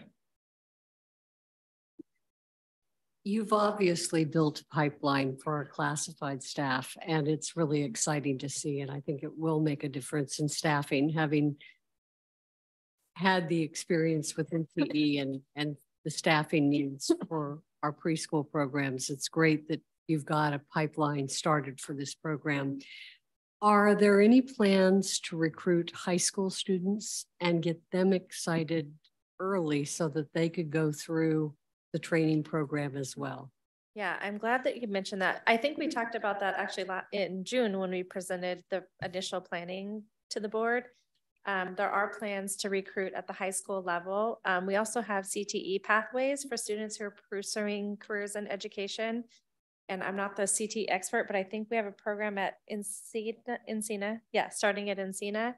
And Diana isn't here to speak to it directly, but I know she has also done some outreach to graduating high school students for job opportunities in our classified ranks as well. So it really is, we really are trying to build a true pipeline from high school graduation up, you know, through fully credentialed teachers or whatever aspirations folks have. That's a little something that we like to brag about. It's unique to us, and we built these programs using these grant funds with intention of trying to capture our kids that graduate from our schools to move into the teaching profession. So it's really cool and very unique to us. So we're very proud of it. Thank you for us. The other thing that I keep thinking about is the curriculum and how strong San Juan's TK programs are right now. And when you visit the programs, it is above and beyond in every single classroom. So perhaps there's a way for us to have a place at the table with the state to help us. They come up with curriculum for TK that we can help guide them to do some of the things that San Juan's doing right now. We agree. We feel like we're exceeding the standard right now, and we hope to continue to push and toe that one, and would love help the creation, what it might look like for others. Mr. Miller, part 2. Yeah, thank you. In all my joking around, I forgot to ask the question. On the vision and coherence slide with enrollment projections, does that, and you don't have to go to that slide, I just wanted to know, does that just go to program capacity? We're not looking at an enrollment trend, are we, that we're expecting more kids, more students? Yeah, the reason why we'll have more students is because as the birth date deadline extends. So for example, this year, last year we only had about 300 students who qualified because the birthday cutoff was December 2nd. So this year it extended to February 2nd, which included about 200 additional students. So as the birth date cutoff extends each year, we'll be able to bring on more and more 4-year-olds. Does that make sense? Oh, yeah, I was hoping you talked to a demographer and we were going to see an increase in enrollment. Well, there's that too. Because I always joked in 2020, in 21, 22, when we first got the template, that we were projecting enrollment for kids who weren't born yet, because we're projecting for 25, 26, and some of the kids who would be starting school would be 3 or 4, and we're projecting 5 years out. So yeah, it is difficult, but we do, I know Frank could speak to a process we use with a demographer to get all of that birth rate information and things for the different areas. So your hope is accurate. Mhm. Yeah. Kudos to Frank. It's a very detailed report. Thank you. Any other? I'm very excited about the program, and I'm just going to leave it at one point. I'm really excited about the outreach that you mentioned, that we're not expecting folks to just know and come to us, because you don't know what you don't know. So we're going out to where we know they will be so they can be informed. That's wonderful. And I have many, many other thoughts, but I won't bore you with them. That's a phone call for later. You never bore us.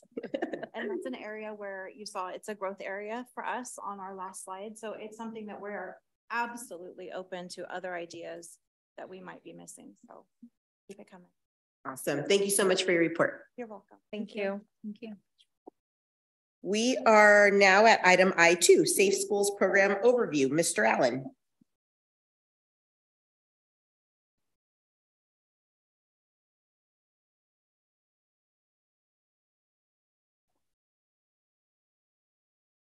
Thank you, President Creason, members of the board, Superintendent Bassanelli, and Ms. Cunningham.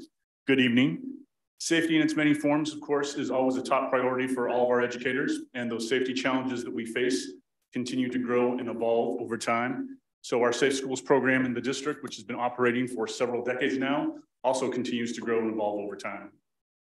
While we continue to have a strong relationship with local law enforcement in 2017, 2018, we did evolve our program to a different kind of model, where rather than relying on off-duty officers to provide most of the staffing for the program, we shifted to a model where we use our own safety specialists who can be on campuses more consistently than the off-duty model, where those off-duty officers, just because of the structure of their off-duty program from their employer, really couldn't be there on a consistent basis. So we're really focused on those relationships so that we can really focus on those things that are preventative, really making sure that we're doing planning, those drills, and then of course, looking at response as well. So I'm gonna have our Director of Safe Schools, Michael Jones, come up, and he's gonna walk you through the current program design and some of the efforts. Good evening, President Creason, members of the board, Superintendent, Ms. Cunningham. Thank you for allowing me to be here tonight and talk to you about the program and give you this brief overview. I apologize if I get a little tongue-tied. We're fast approaching my bedtime, so I'm not used to being up this late. I also want to apologize. I'm typically not used to death by PowerPoint in the sense of reading slides to you, but these first specific slides may be coming up, hopefully. Let's see what they're set on double clicks for us. The first few slides, just when we get into our organizational structure, as well as our vision, mission, objectives, I think are very important. You know, as Trent alluded to, the program has been in development since about 2018. And I say in development because we are not done yet. We are still working to improve this program, still working to expand and advance it. So there's a lot of areas where we are still seeking input and feedback from our sites, from our communities, and those ways that we can do things better. So currently the structure includes myself as a director. There is one supervising lead or senior community safety specialist that kind of serves as a daily team supervisor. We have 8 community safety specialists and 1 safe routes specialist. The safe route specialist is currently grant funded at this time. Our mission has been drafted and created by the team input. And I think it's important to kind of note, because this is new as of this last school year. We worked on this over the last couple of years, but it wasn't until really the onset of the 22-23 school year that we really kind of honed into what our mission and vision really is for this team. And the mission of the San Juan Unified Safe School team is to support school administrators, educators, parents, and students to create safer school environments through planning, preparation, and prevention in response to and recovery from natural disasters, criminal acts, and crisis situations. That's a pretty expansive mission. There's a lot to encompass there, but the aspect of school safety is very large. So there's a lot for us to do. The overall vision of the team is dedicated to improving campus safety and fostering an educational environment and culture where students can learn, explore, and succeed academically. We utilize both industry best practices and will always seek out innovative methods to improve school safety in partnership with internal district teams, external community organizations, and other school safety resource support groups. We strive to deliver our services professionally, recognizing who our customers are, demonstrating care, concern, and compassion for those that we serve. We think those values are important. This vision is important. And again, this is new as of this year for this team. So this is a big step for us in the development of it. Our objectives have been really honed in over the course of the last couple of years. And really to outline them, the team is here to support all school administrators and sites in developing their comprehensive school safety plans, to conduct school safety surveys, safety assessments, and vulnerability assessments, and to focus on emergency procedures and drills in our sites. We provide critical response support in the areas of threat assessment, critical incident management, a liaison with our local law enforcement and other emergency first responders, as well as develop individual student safety plans for those related to IEPs, bullying, or other personal or family issues. We also respond and assist with student behavioral crisis, violations of rules and policies on campus, as well as disruptions affecting the overall safety of a site. Our community safety specialists. Before I go into what they're highly trained in, I want to make it kind of clear that what they aren't. They're not security guards. They're not law enforcement. They're not armed. They're here on our campus. They are district resources, district personnel, and have no greater authority than any other district personnel. Where their value really is in their training and their expertise and how they can apply those skill sets to assist those school sites in the development of safety, that campus culture towards a greater environment of safety. Some of the things they are specifically trained in to ensure that they can provide those services through are emergency response procedures, active threat response, critical incident management and communication, federal incident command system, which is ICS, crisis communication and de-escalation skills, behavioral threat assessment. And we'll touch a little bit on this in a moment with our partnership with law enforcement. But behavioral threat assessment is new to our district in the last year and a half. I've been working collaboratively with our regional threat assessment teams through the county, as well as through the Central California Information Centers to really bring the training into this district free of charge initially. To date, we've trained over 200 staff within the district. Collaborating, and it's a multidisciplinary group that we've trained: school counselors, mental health professionals, administrators, safety specialists, as well as bringing in outside organizations such as law enforcement and county mental health professionals into that group. They are all trained in additionally therapeutic crisis intervention, which is really more specific to our special education students, crime prevention through environmental design, school vulnerability and safety assessment completions, as well as mandated reporter requirements. So, as I mentioned, we only have 8 safety specialists. I mean, with so many sites, they really are dedicated to a zone coverage versus being assigned to any individual school site. With that being said, they can move where the need is for that day. While the responsibility and objectives are to help with the overall safety planning, they do respond to assist with incidents that are occurring as needed and as required. Typically, they're assigned to a zone anchored by a high school, and then it's feeder schools moving into it. That puts between 8 and 10 school sites per safety specialist they deal with on an average daily basis, assuming everyone is here. Citrus Heights is unique in the sense that there is one safety specialist primarily assigned to that area with 16 sites that they have, but they receive secondary support from 2 other East End safety specialists. So while one safety specialist might be responsible for the entire area with respect to planning, prevention, and really assisting in those larger efforts, the immediate daily response is kind of doled between 3 specialists. As I mentioned, the safety assessment and vulnerability studies. This is new that we've began this project this school year. Really, these assessments kind of focus on 4 main areas. We are looking at the school sites and surrounding community crime statistics, kind of get an overview of what's going on in the community around that school. What issues are really of specific concern? The campus physical security itself, its layout, its vulnerability, its access, its ingress, its egress. How vulnerable is it to intruders on the campus itself? Safety planning, training, and existing practices and drills, as well as its overall school culture and environment. When we talk about school culture environment, we're really examining things like what programs and preventative efforts are being done on that campus. What's the overall kind of that school spirit that's there? Is the school seen and viewed as a welcoming environment? Are there programs there to really assist those students who are having difficulty or issues, either engaging with their peer groups or being bullied? And what can we do to kind of bring that environment and culture up?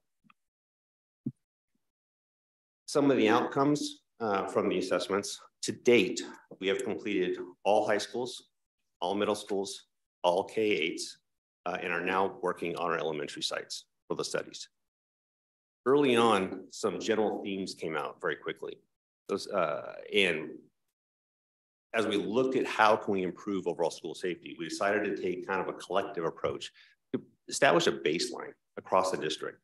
What do we want to focus on to really utilize, or I say increase, our district safety as a whole versus individual school sites? Some of the themes that came out were going to improve fencing and gating to create a single point of entry, ingress and egress access.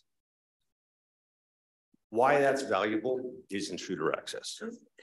On the heels of, or I should say, prior to the studies really kind of beginning, acts of school violence were kind of seen as somewhat on the increase. While in the big picture, they are still very rare incidents, they became very common in the last several years. They seem to have occurred 1 or 2 each year lately. That became a really big issue. And our communities were reaching out saying, hey, how do we control access? How do we limit intruders? How do we make it safer in the environment so that persons who are on our campus are supposed to be here? So the fencing and gating, really that single point of entry, is if you look at a campus as a whole, you might have its perimeter fencing, which kind of establishes its outside boundaries. But the core fencing internally within the campus, fencing that's actually between the actual buildings themselves, where only students and staff should be eligible to get in and out of. We want to actually make that consistent throughout the district where we have that core fencing established, where during school hours, that school site can be locked down to where it's just those persons who are supposed to be in, and anyone visiting the campus must go through the actual office in order to check in. Kind of helps control, the safety of our school sites.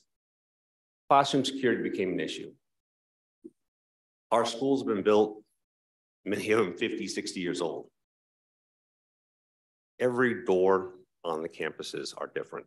We wanted to ensure that every room where students were primarily engaged would be classrooms, libraries, those students are really active, have the ability to be locked from the inside without a key, and where the person did not have to expose themselves to any risk or threat on the outside should a lockdown have to occur. So we want to make sure we standardize that. Office and administration control is important. A lot of our offices are the first point of contact. We want them to be able to control who comes in or how quickly they can lock that facility. In an emergency, that staff is critical, and their safety and security is important in order to manage the overall crisis. We want to make sure that was controlled. And then, of course, improve signage and pathway marking. That's very important when it comes to not only establishing rules and boundaries for the public coming on our campus, but pathway marking is important for first responders. How quickly can they get to an area on the campus? How quickly can they find it?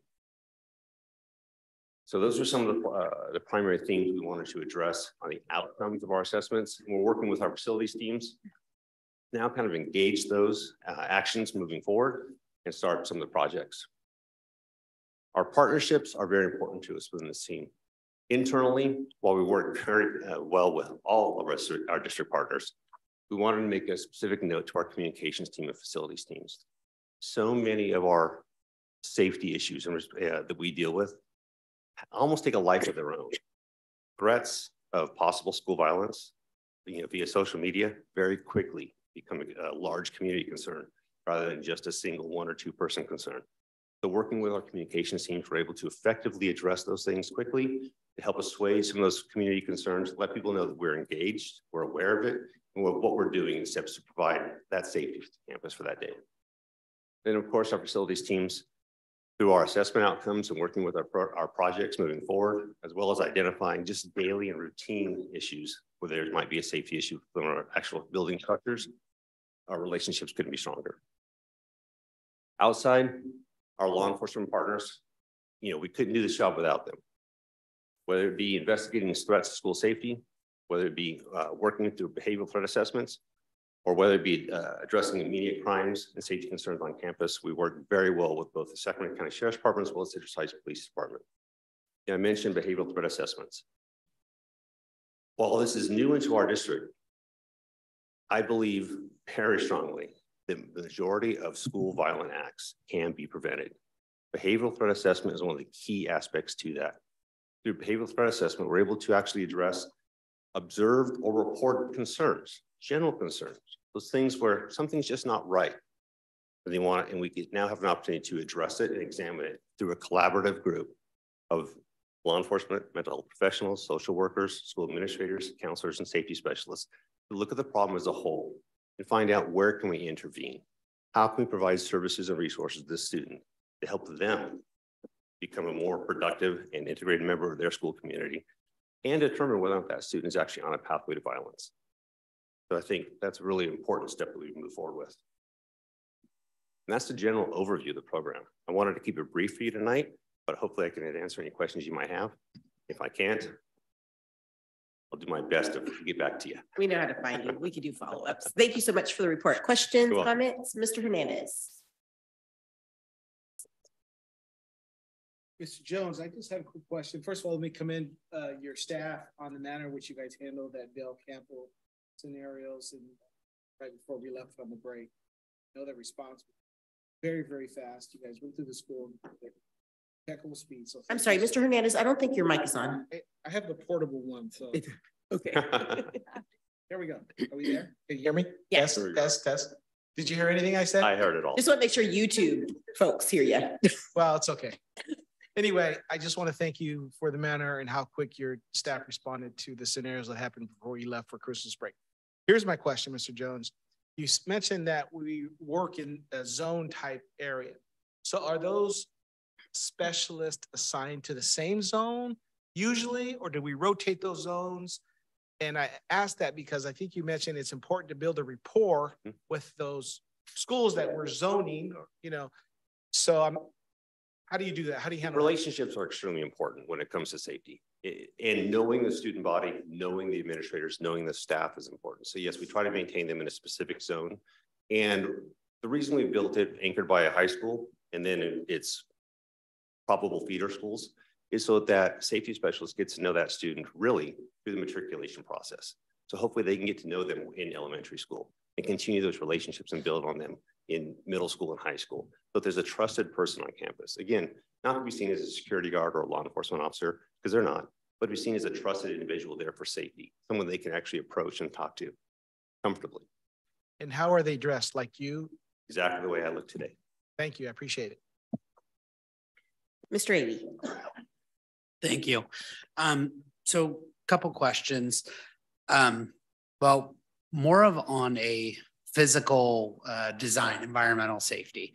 I think, and this is just a general comment, I think we always have to be careful when it comes to security, simply because there's a fine balance between people feeling that bars are keeping people out versus bars are keeping people in, right? And if you make a campus feel too secure, it's almost like the people inside may start responding to the environment in which you've created.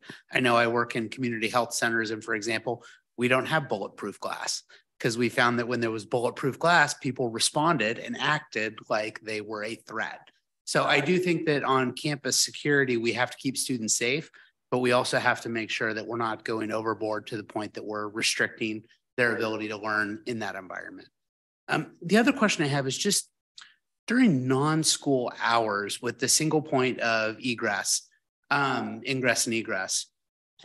I visited an elementary school. It was after school hours. It was on a weekend, and the entire campus was completely locked down from a perimeter perspective. So neighborhood kids could not play on playgrounds. They couldn't play in the basketball courts. They couldn't play in the fields. I don't know if that's just kind of part of the new world with security? Or was that just an anomaly where people, there were gates that were shut that shouldn't be? But do we have a general philosophy on use of public facilities after hours? To a large degree, I'll have to defer to my partner, Frank Camarda, with respect to facilities use after hours. Formally, there is an actual process to request permission to go for a formal event occurring on campuses. I completely understand and actually agree with the aspect that our schools really are part of our community. They should feel that way. And in so many of our sites, we actually have, easements, so to speak, of where there's community use.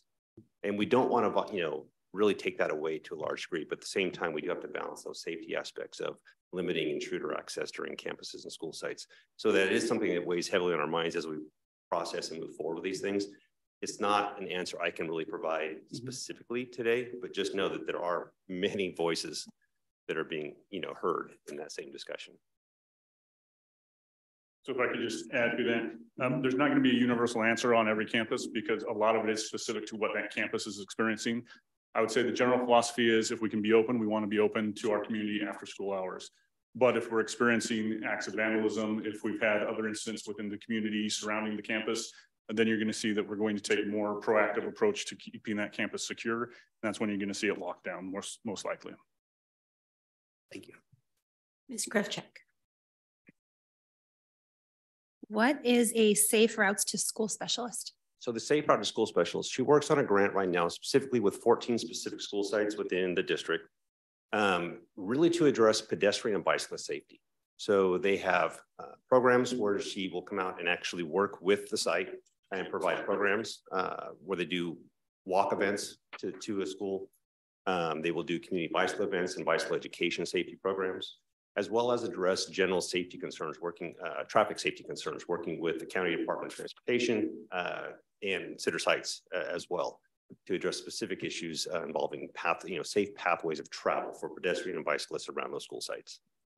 I guess this is just background knowledge, but does that person or your department give input? Like for earlier, a gentleman discussed a school site. When we're looking at new school sites, do you guys influence if the paths are safe for our students or which paths that they should take? Yeah, we do have a voice in those meetings and we do actually offer some opinion and discussion within it. Of course, there's so many avenues to address when we're talking about access, whether it be pedestrian, bicycle, vehicle, towards the school site. In sites like Creekside, they're a challenge. But, it's not a challenge that cannot be met. Okay, thank you. So 8 safety specialists for earlier, Mr. Camarda said that it was 88 properties, 66 school sites, or maybe 64. 64. So what's your response time? I mean, do you think that that's enough for all of our schools? So remember, not being security, not being law enforcement, they're not considered first responders. So their goal is not to get there quickly. In other words, they don't have red lights and sirens on their vehicles to get there. They're not going to be a first responder, but their zones are small enough to be available within a reasonable amount of time to address most safety concerns. But on the larger side, really they're there to prepare the administration, prepare the educators how to handle the majority of safety issues on a regular daily basis. So through preparation and planning, through training and drills, we're able to help that school site become safer and be ready prepared for that incident, so that if something was to occur, they can address it and deal with it.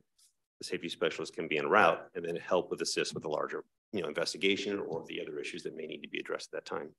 I liked that you highlighted that you had trained over 200 staff. Is that an ongoing thing? Do we continually train That new is staff? ongoing for right now. Yeah, that's great. I mean, they're the ones that see the kids every day, every hour. And I know we've had instances where the teachers were the ones who really acted to keep kids safe. So I appreciate that.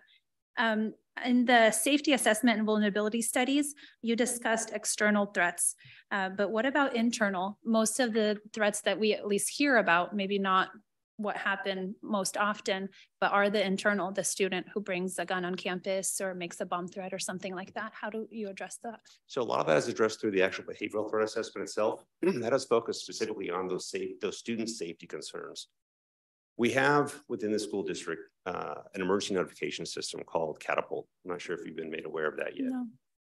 Catapult does a couple of different functions. Number one, it is a communication tool. where school sites can actually share information between their staff involving daily routine activities, whether it be reports of a suspicious person or perhaps a dangerous animal. They can share. Apologies, is that through email? Staff, it is shared when they receive a notice. They can receive it both email as well as text information on their cell phone should they choose to input their personal cell phone numbers. So they'll receive information that way. But through Catapult, we can receive anonymous complaints as well as identified complaints or concerns from the community, as well as any member of our staff or other students. So people can submit tips simply saying, hey, I'm concerned about so-and-so, or this person has expressed to me that something is happening and going on. So we can look into and address it. We can mitigate or kind of triage the initial report and determine whether or not we need to move on to an actual overall, a more formal behavioral threat assessment. So yeah, we do look specifically at those internal complaints as well as the external threats as well. Okay. And then I really liked that one of the outcomes was improved signage and pathway marking. I think that's very smart. Great job. Thank you for the report. Mr. Miller. Thank you. Mike, I see we have kind of two paths where we're protecting people and training them and responses and doing drills and such. And I did hear 200 staff. I know we have a lot more staff than that. So that's just in the behavioral threat assessment. We work regularly training and providing presentation education in many areas. You anticipated my question. And I have a more, I could see the how and why with our assessments and such, and not tonight.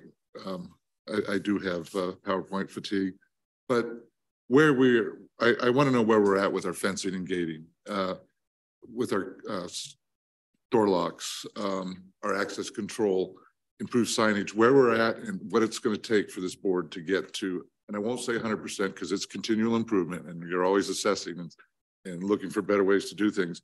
But I want to know what it's going to take on a follow-up, either through a briefing or to the board. Very important to me that I don't want to look a parent or a camera in the news camera in the face and try to explain why we didn't get to it in time. So I can't provide you where we're at today with the fencing and gating. I can tell you that's a large project that really our facilities team is working to kind of, so to speak, eat that elephant from the tail forward. Sure. The scope of the project, the costs, as well as moving forward with contracts and things like that. Very curious. Of those four components, signage, pathway marking, door locks are all sort of already in the process. Combined not only from our upgrades and remodels of existing sites and new projects construction where it's been going on, but those are quick, low-hanging fruits they're able to grab as they're moving around. The gating, the fencing, that's another, like I said, project that's going to take some time. Superintendent Bassanelli, yes. Just as a reminder, we did prioritize $10 million of funds to go towards specifically facility implementation around the safety piece. So this has been something, so as Mike mentioned, we have been conducting the assessments and we are prioritizing where we're starting first in order to shore up fencing, locks, et cetera, explore even the potential for cameras. So there's a lot of pieces that are in motion. We can provide board communication at another time related to the progress, just where we are and checking in on that progress. Perfect, that would help. And then just another thought I had that I've seen at other organizations where we have closed circuit television at every campus, yet we do not have a center where they all go to and is monitored. And I don't know if that's a feasible idea or anything like that, but as far as, looking in real time at threat assessments, it may be something that the board might be interested in implementing. Ms. Costa. Okay. Do have camera systems. Can you come to the mic just for the YouTube crowd? I'll address the locks first. We have different generations of different styles of locks for different doors. Mike has brought to our attention that the key lock system, the old Columbine lock, with the original first generation lock system, a lot of those are still in our schools. We have push button locks. We have all types of different iterations of locks.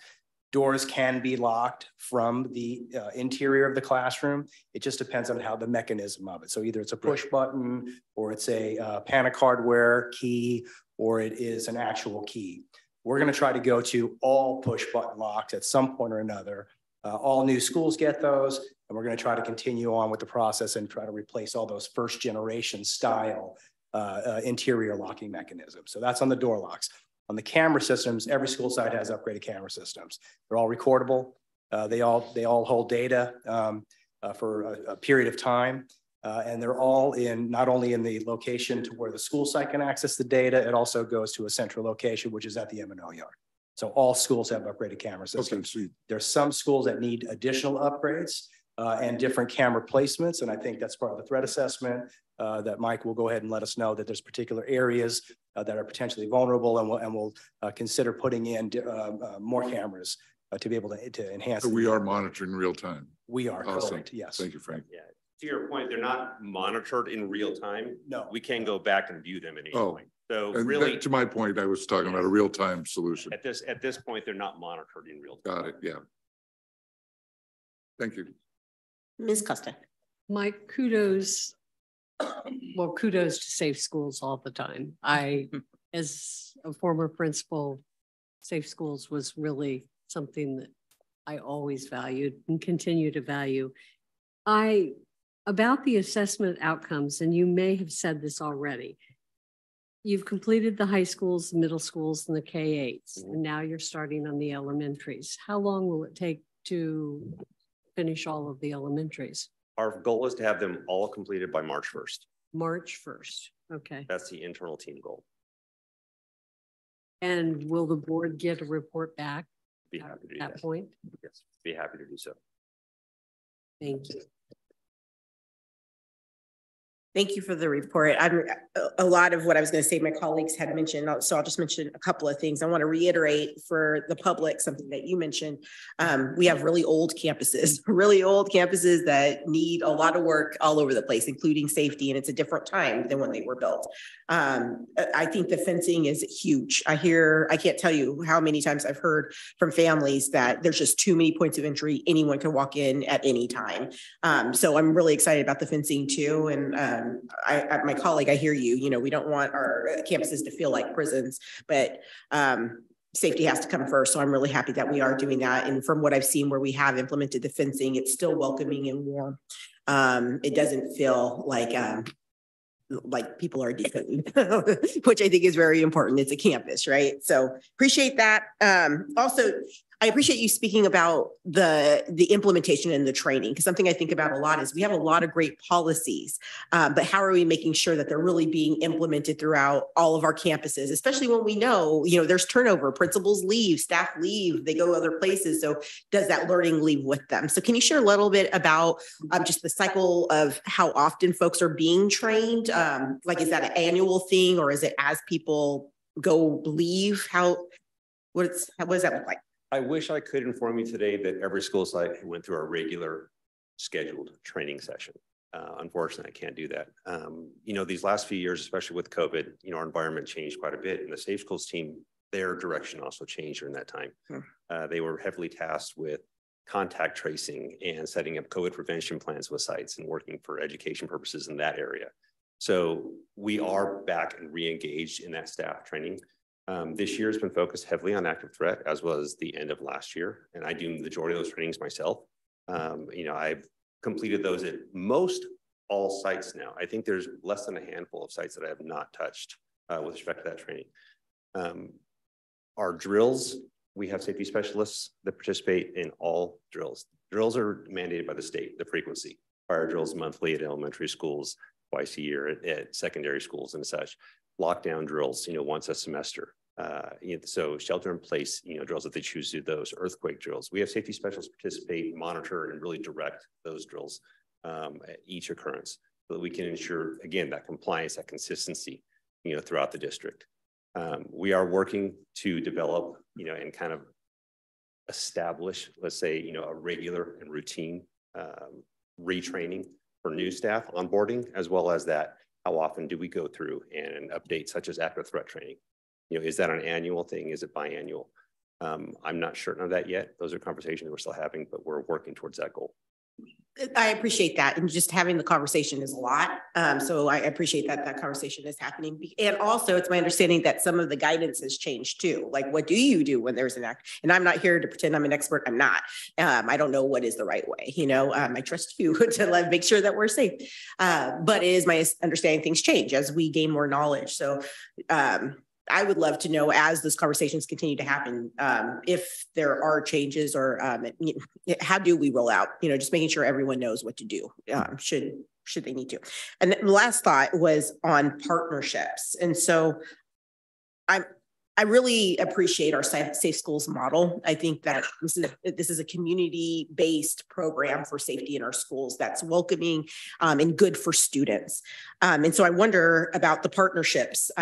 You talked about the partnerships with law enforcement. I'm wondering, there seems to be some good recommendations coming out from Moms Demand Action and Sandy Hook Promise.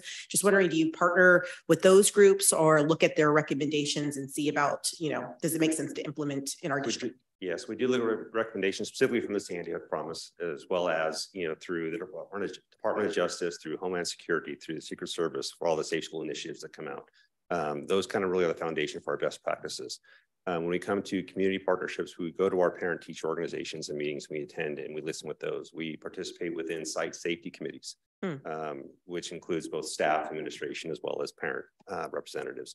We also participate quite a bit with our student groups through the student government, as well as other on-site student campus groups, especially at the high school level. We get some input and feedback. So we do try to incorporate as many voices and as much opinion as possible. One thing I am very proud of with the program is, even though I still consider this program in its infancy, it has already been served, or I should say served as a model for other nearby districts, including Folsom Cordova Unified, the Thomas, as well as that I know of. I've participated in assisting and setting up within Carmel Valley and other districts outside as well. So that's wonderful. I wrote something down when you were talking. I feel bad that I didn't say this before, and I'm so glad that you just brought it up, that you're talking directly to students. They're the ones that are there every day, and they know things that we would never know because it's their dream that they're living, right? So I really appreciate you mentioning and that you do, you know, connect with students on the safety planning. I think that's it. Any other comments, questions from the board, superintendent? Definitely. I think I just want to express my gratitude towards Mike and the Safe Schools team and Mr. Allen's leadership. This program has evolved over time to where it is today. And as I'm glad you mentioned, I was going to pop in and say, it's been a model for other districts as something to consider in terms of implementation. And when I think about the past couple of years, this team has had to rapidly evolve and respond to our situation, from the pandemic to even current now with the creative ways that threats are handled, where they're actually made upon us. This team has been so responsive and supportive of our schools. I know our schools are super grateful for everything that you and your team do. And so I just wanted to say thank you publicly. Thank you.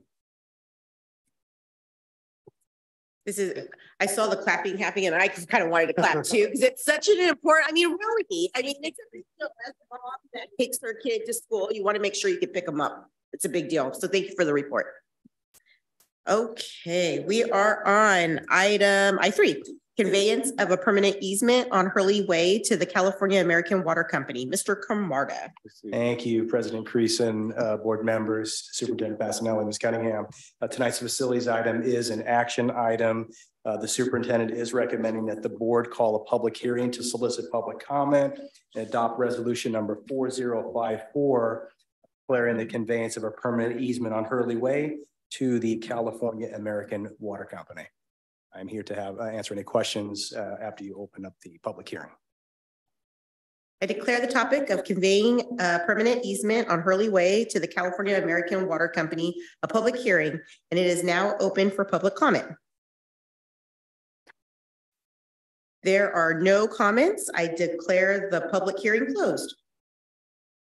Do any board members have questions or comments? Seeing none, this is an action item. Is there a motion to adopt resolution number 4054? Mr. Hernandez moved. Somebody second? Do we have a second? Second. Seconded by Ms. Costa. All those in favor say aye. Aye. Aye. Those opposed, motion passes 6-0.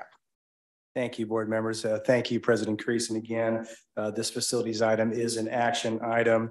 It is the superintendent's recommendation that the board call a public hearing to solicit public comment, adopt resolution number 4056, declaring the conveyance of a permanent easement at North Ridge Elementary School to the Fair Oaks Water District.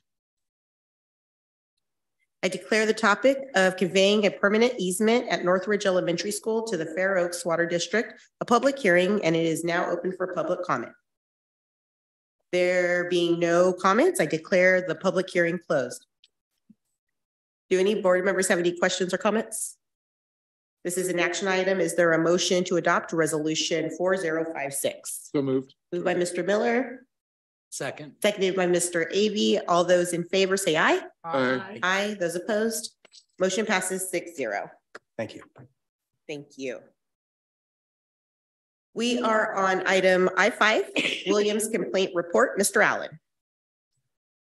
Good evening again. I am stepping in to present this item on behalf of Ms. Simlick, who is unable to attend tonight. Education Code Section 35186 requires that district staff report to the board at a regularly scheduled board meeting concerning any Williams type complaints and the resolution of those complaints that have been filed with the district. There were no Williams Act complaints filed the quarter October through December 2022. Thank you. Thank you, Mr. Allen. Any questions or comments from the board? Thank you for your report. We are now at item I6, Annual Policy Review. Mr. Allen. And again, I'm presenting on behalf of Ms. Simlick tonight. In accordance to board bylaws and federal and state laws, the board is required to review certain board policies annually to determine if they need to be updated and revised. Policies before you tonight have been reviewed by staff, who has determined no revisions are necessary or recommended. Specifically, Ms. Stahlheber reviewed board policy 3430, investing in debt management, and Mr. Ginter reviewed board policy 5116.1, intra-district open enrollment. Both were recently revised and approved by the board on February 15th, 2022. Amy Rove-Gregory reviewed board policy 6020, parent involvement, and Ms. Schnepp and Ms. Kukral reviewed the co-curricular extracurricular policy. Both were recently revised and approved by the board on February 9th, 2021. These administrators are present this evening. Should you have any questions? Thank you, Mr. Allen. Do any board members have any questions or comments? Mr. Avey? I do, thank you. So this is in regard to policy 6020, parents involvement. I don't have any recommendations for changes, but I do think it's important for us to focus in on the board policy and just remind all of us that it's the board policy to jointly develop and agree upon policy and strategies to meaningfully involve parents and guardians and family members in district and school activities at all grade levels, advisory decision-making, and advocacy roles and activities to support learning at school. And I don't think it's a bad idea for all of us to always think of how can we better involve parents in the decision-making process with as much intention as possible. I look recently at the change to the LCAP PAC, which switched from monthly meetings to quarterly meetings. That may have been very well justified, but I think anytime we're looking at less parent feedback in any way, we really need to understand why and how we're going to replace that feedback. It's just something that's no secret that it's close to my heart, but I think it's important as we look at it tonight and recognize it is board policy, that is what we've all agreed to do. So that's the end of my comments. Thank you. Thank you, Mr. Avey. Any other questions or comments from the board? Okay, thank you for the report. Yeah. Moving right along. Yeah, I thought that was an action. Okay, we are at item J, board reports. Are there any board reports? Okay, and we are at item K, future. Oh, I'm sorry. I'm so sorry, Mr. Avey. No, it's okay. I just had two quick things. First off, I had some self-inflicted email issues over the past few weeks. I downloaded it to the wrong app, so I apologize to anybody I didn't respond to in a timely manner. It was interesting though. Part of that, I actually missed some notifications about a committee meeting that we had.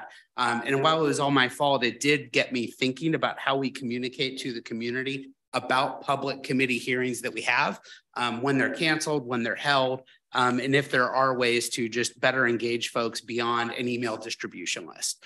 Again, I think the email distribution list, everybody was properly notified, but what happens to that one parent that may have been going to that meeting for a specific issue, but may not have noticed? So I just thought I would raise that. And then I also just wanted to mention, a number of us got emails about Orangevale Open and some trees on that campus. I did want to thank Mr. Camarda. He is going out to the campus on Friday with an arborist to meet with those parents so we can look at it. We can really understand it together, ask questions, understand the situation. I look forward to attending. But I think that's just a great way of hearing from the community, responding in a meaningful way, and then hopefully involving them in the final decision-making process on what we do there, even though it's related to trees. Not exactly the focus of an academic institution, but very important nonetheless. I have to say the tree comments too. It's an interesting, the timing is very interesting.